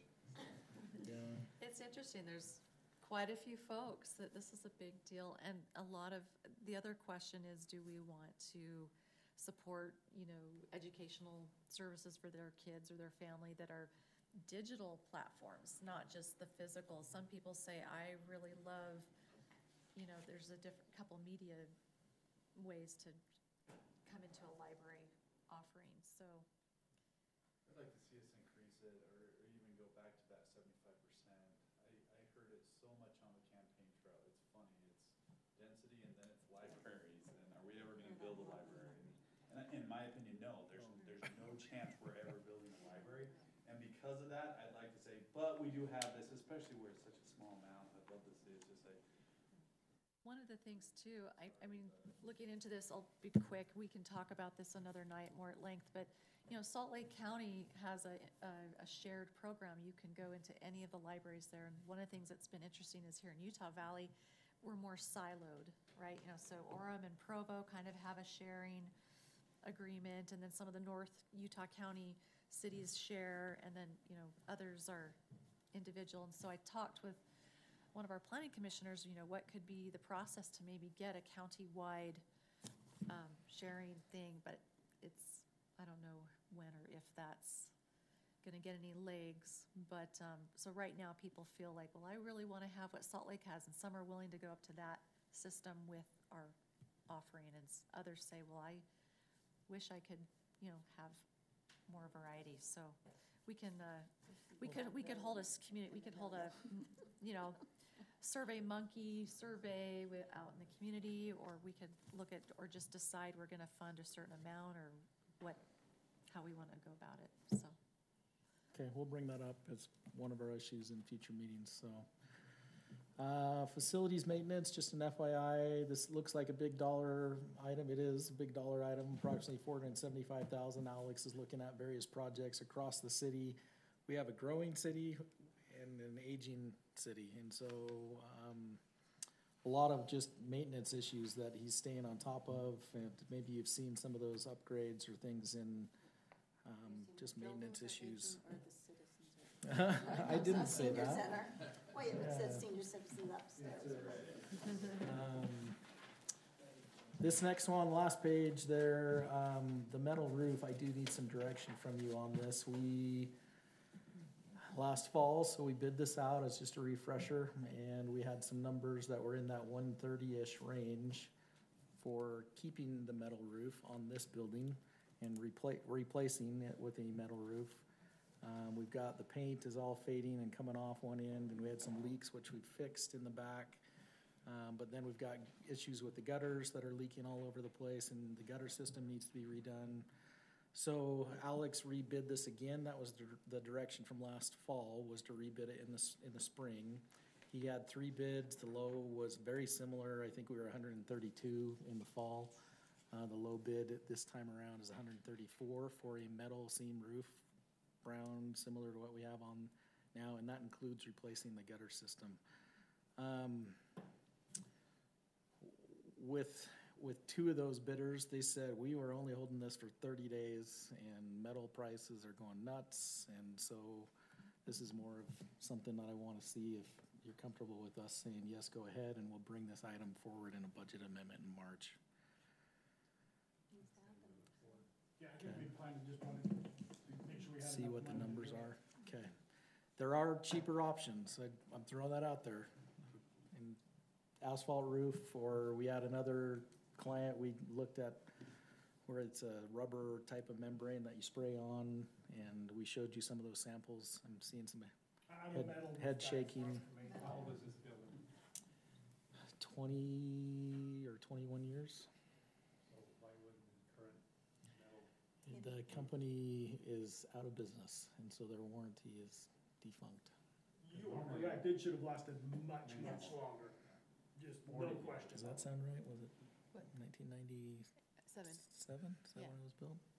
so So, 25. 25, okay. I actually think $134,000 is a really price. We did have one, It's an asphalt shingle option, which is. yeah, It turned out being what was supposed to just be a facilities decision, and we stuck our nose into it and came out with this one, right? We like it. No, they asked. Well, yeah, they did. but it's a we big kind of- public visual thing, so. Couple other things not on here. How are we doing? We doing all right? You guys feel like the city's going in a good direction? Yes. Love Lindon City.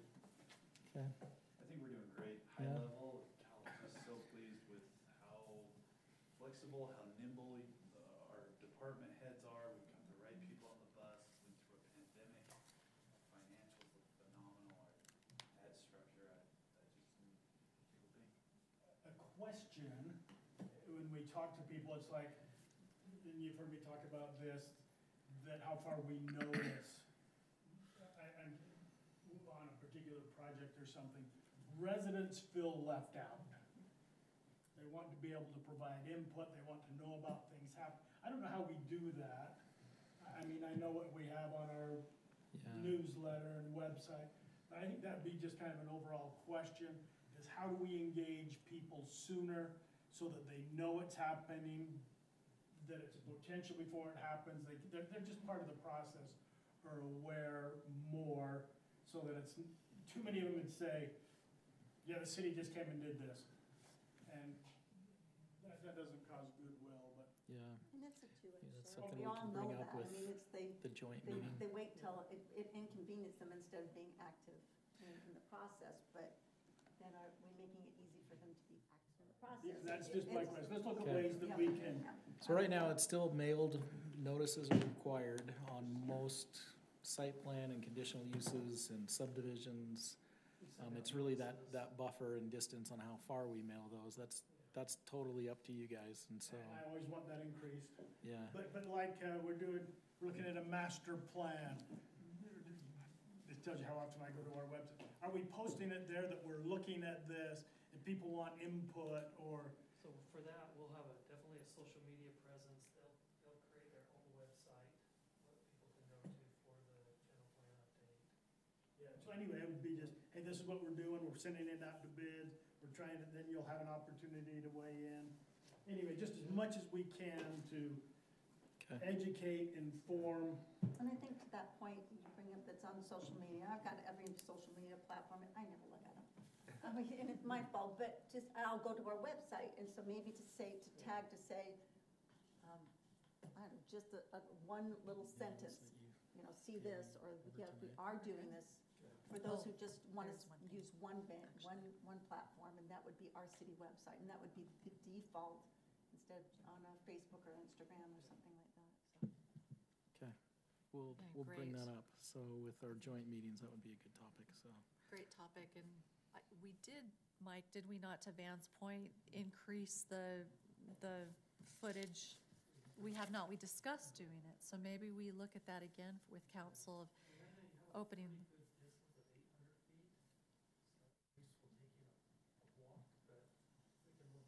I have people say they want to I know know we their, can feel what yeah. state requirements are, and that we feel it's a good distance. Many residents that get missed out do not feel that it's a good distance. I think you'll probably wanna maybe even look at your fees to cover some of those costs. So developers are paying a little bit more on their plans or subdivisions to make sure we're covering all those fees. Most of those are subsidized. Right. And I realize I'm not suggesting that people are gonna devour those and do all their due diligence.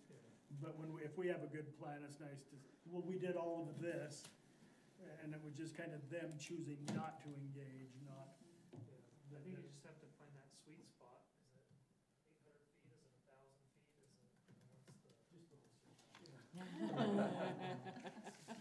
You know, on the website, that's, cost nothing, they like, and so I'd like to see that happen just A in little more time. prominent on the website. Let's Okay, we can look it up.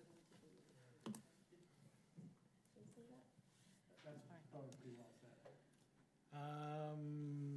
Just throwing this out, I know that you guys have talked about a youth city council, we're planning to put in 1,500 to 2,500, somewhere in that range on youth city council. Chief can update us on And the we'll- police academy, maybe the next council meeting, and then our youth city council, we're gonna be So- meeting to get this, and we're only gonna need very tiny budget. PG Lindon Chamber Gala, we were able to fundraise, and, so we'll have a nice little bucket to start with on both those groups, so. One thing that I also just needed to bring up, I spoke with Kelly Hoos-Johnson, our emergency coordinator. She mentioned, and Mike, I don't know if you guys circled back today since I talked with her, but, so our CERT, Community Emergency Response Team, this is where you have volunteers in the community who have pretty high-level disaster response training and kind of like a go kit. We used to have a really active CERT, but maybe in the past 10 years, it's just kind of dwindled, and we haven't had as many people certified or refreshed or active teams. And so one of the things that Kelly would really like to get going, we've talked about, is right now the city of Orem has an instructor, and we can kind of tag in, but we haven't. She'd like to maybe see if she could have some funding potentially to get our own, robust CERT activities going, and have maybe an instruction right here within Lindon. Typically, they need kind of like a kit of materials and supplies, and I'm sure Chief is really familiar with this. And I'm not sure it falls under your budget. She was saying maybe 1,500 to 2,000. I don't know if that's something that would fall under you, or we would need to maybe allocate something separate for that. That's an easy lift, yeah. Okay. Line item we can just throw. Throw it in with your, okay, so I didn't get a chance to circle back with you on that, so really appreciate Most people that. will be willing to pay that fee, or at least a portion. Yes. It'll be a matching thing. I mean, I have one of those in my garage on a hook. Haven't opened up. Yeah. in a little while.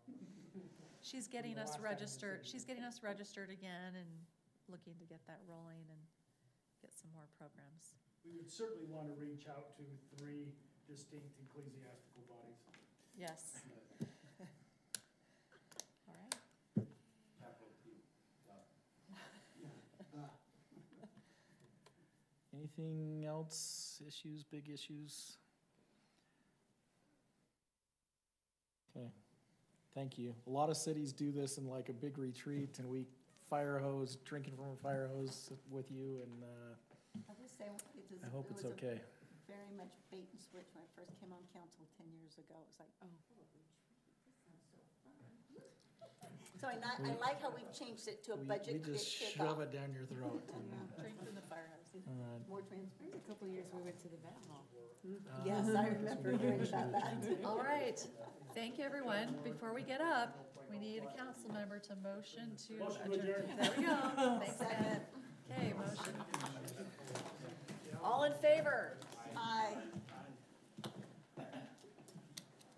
So that was unanimous, Kathy, so she'll be taking minutes from our recordings. Motion by Van, seconded by? Randy. Daryl. By Daryl. She's gonna need to know that for the It minutes. was me. Uh-oh, we're gonna have to arm wrestle for it.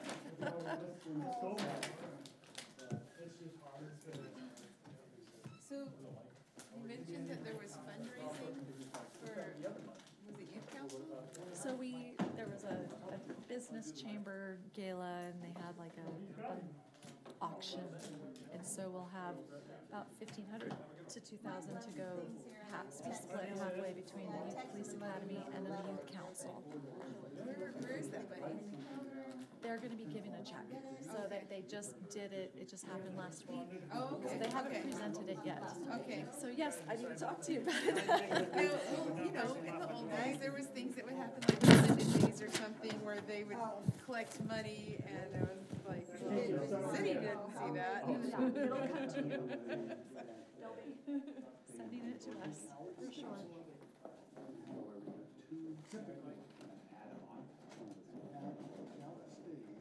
See, for me, it's kind of a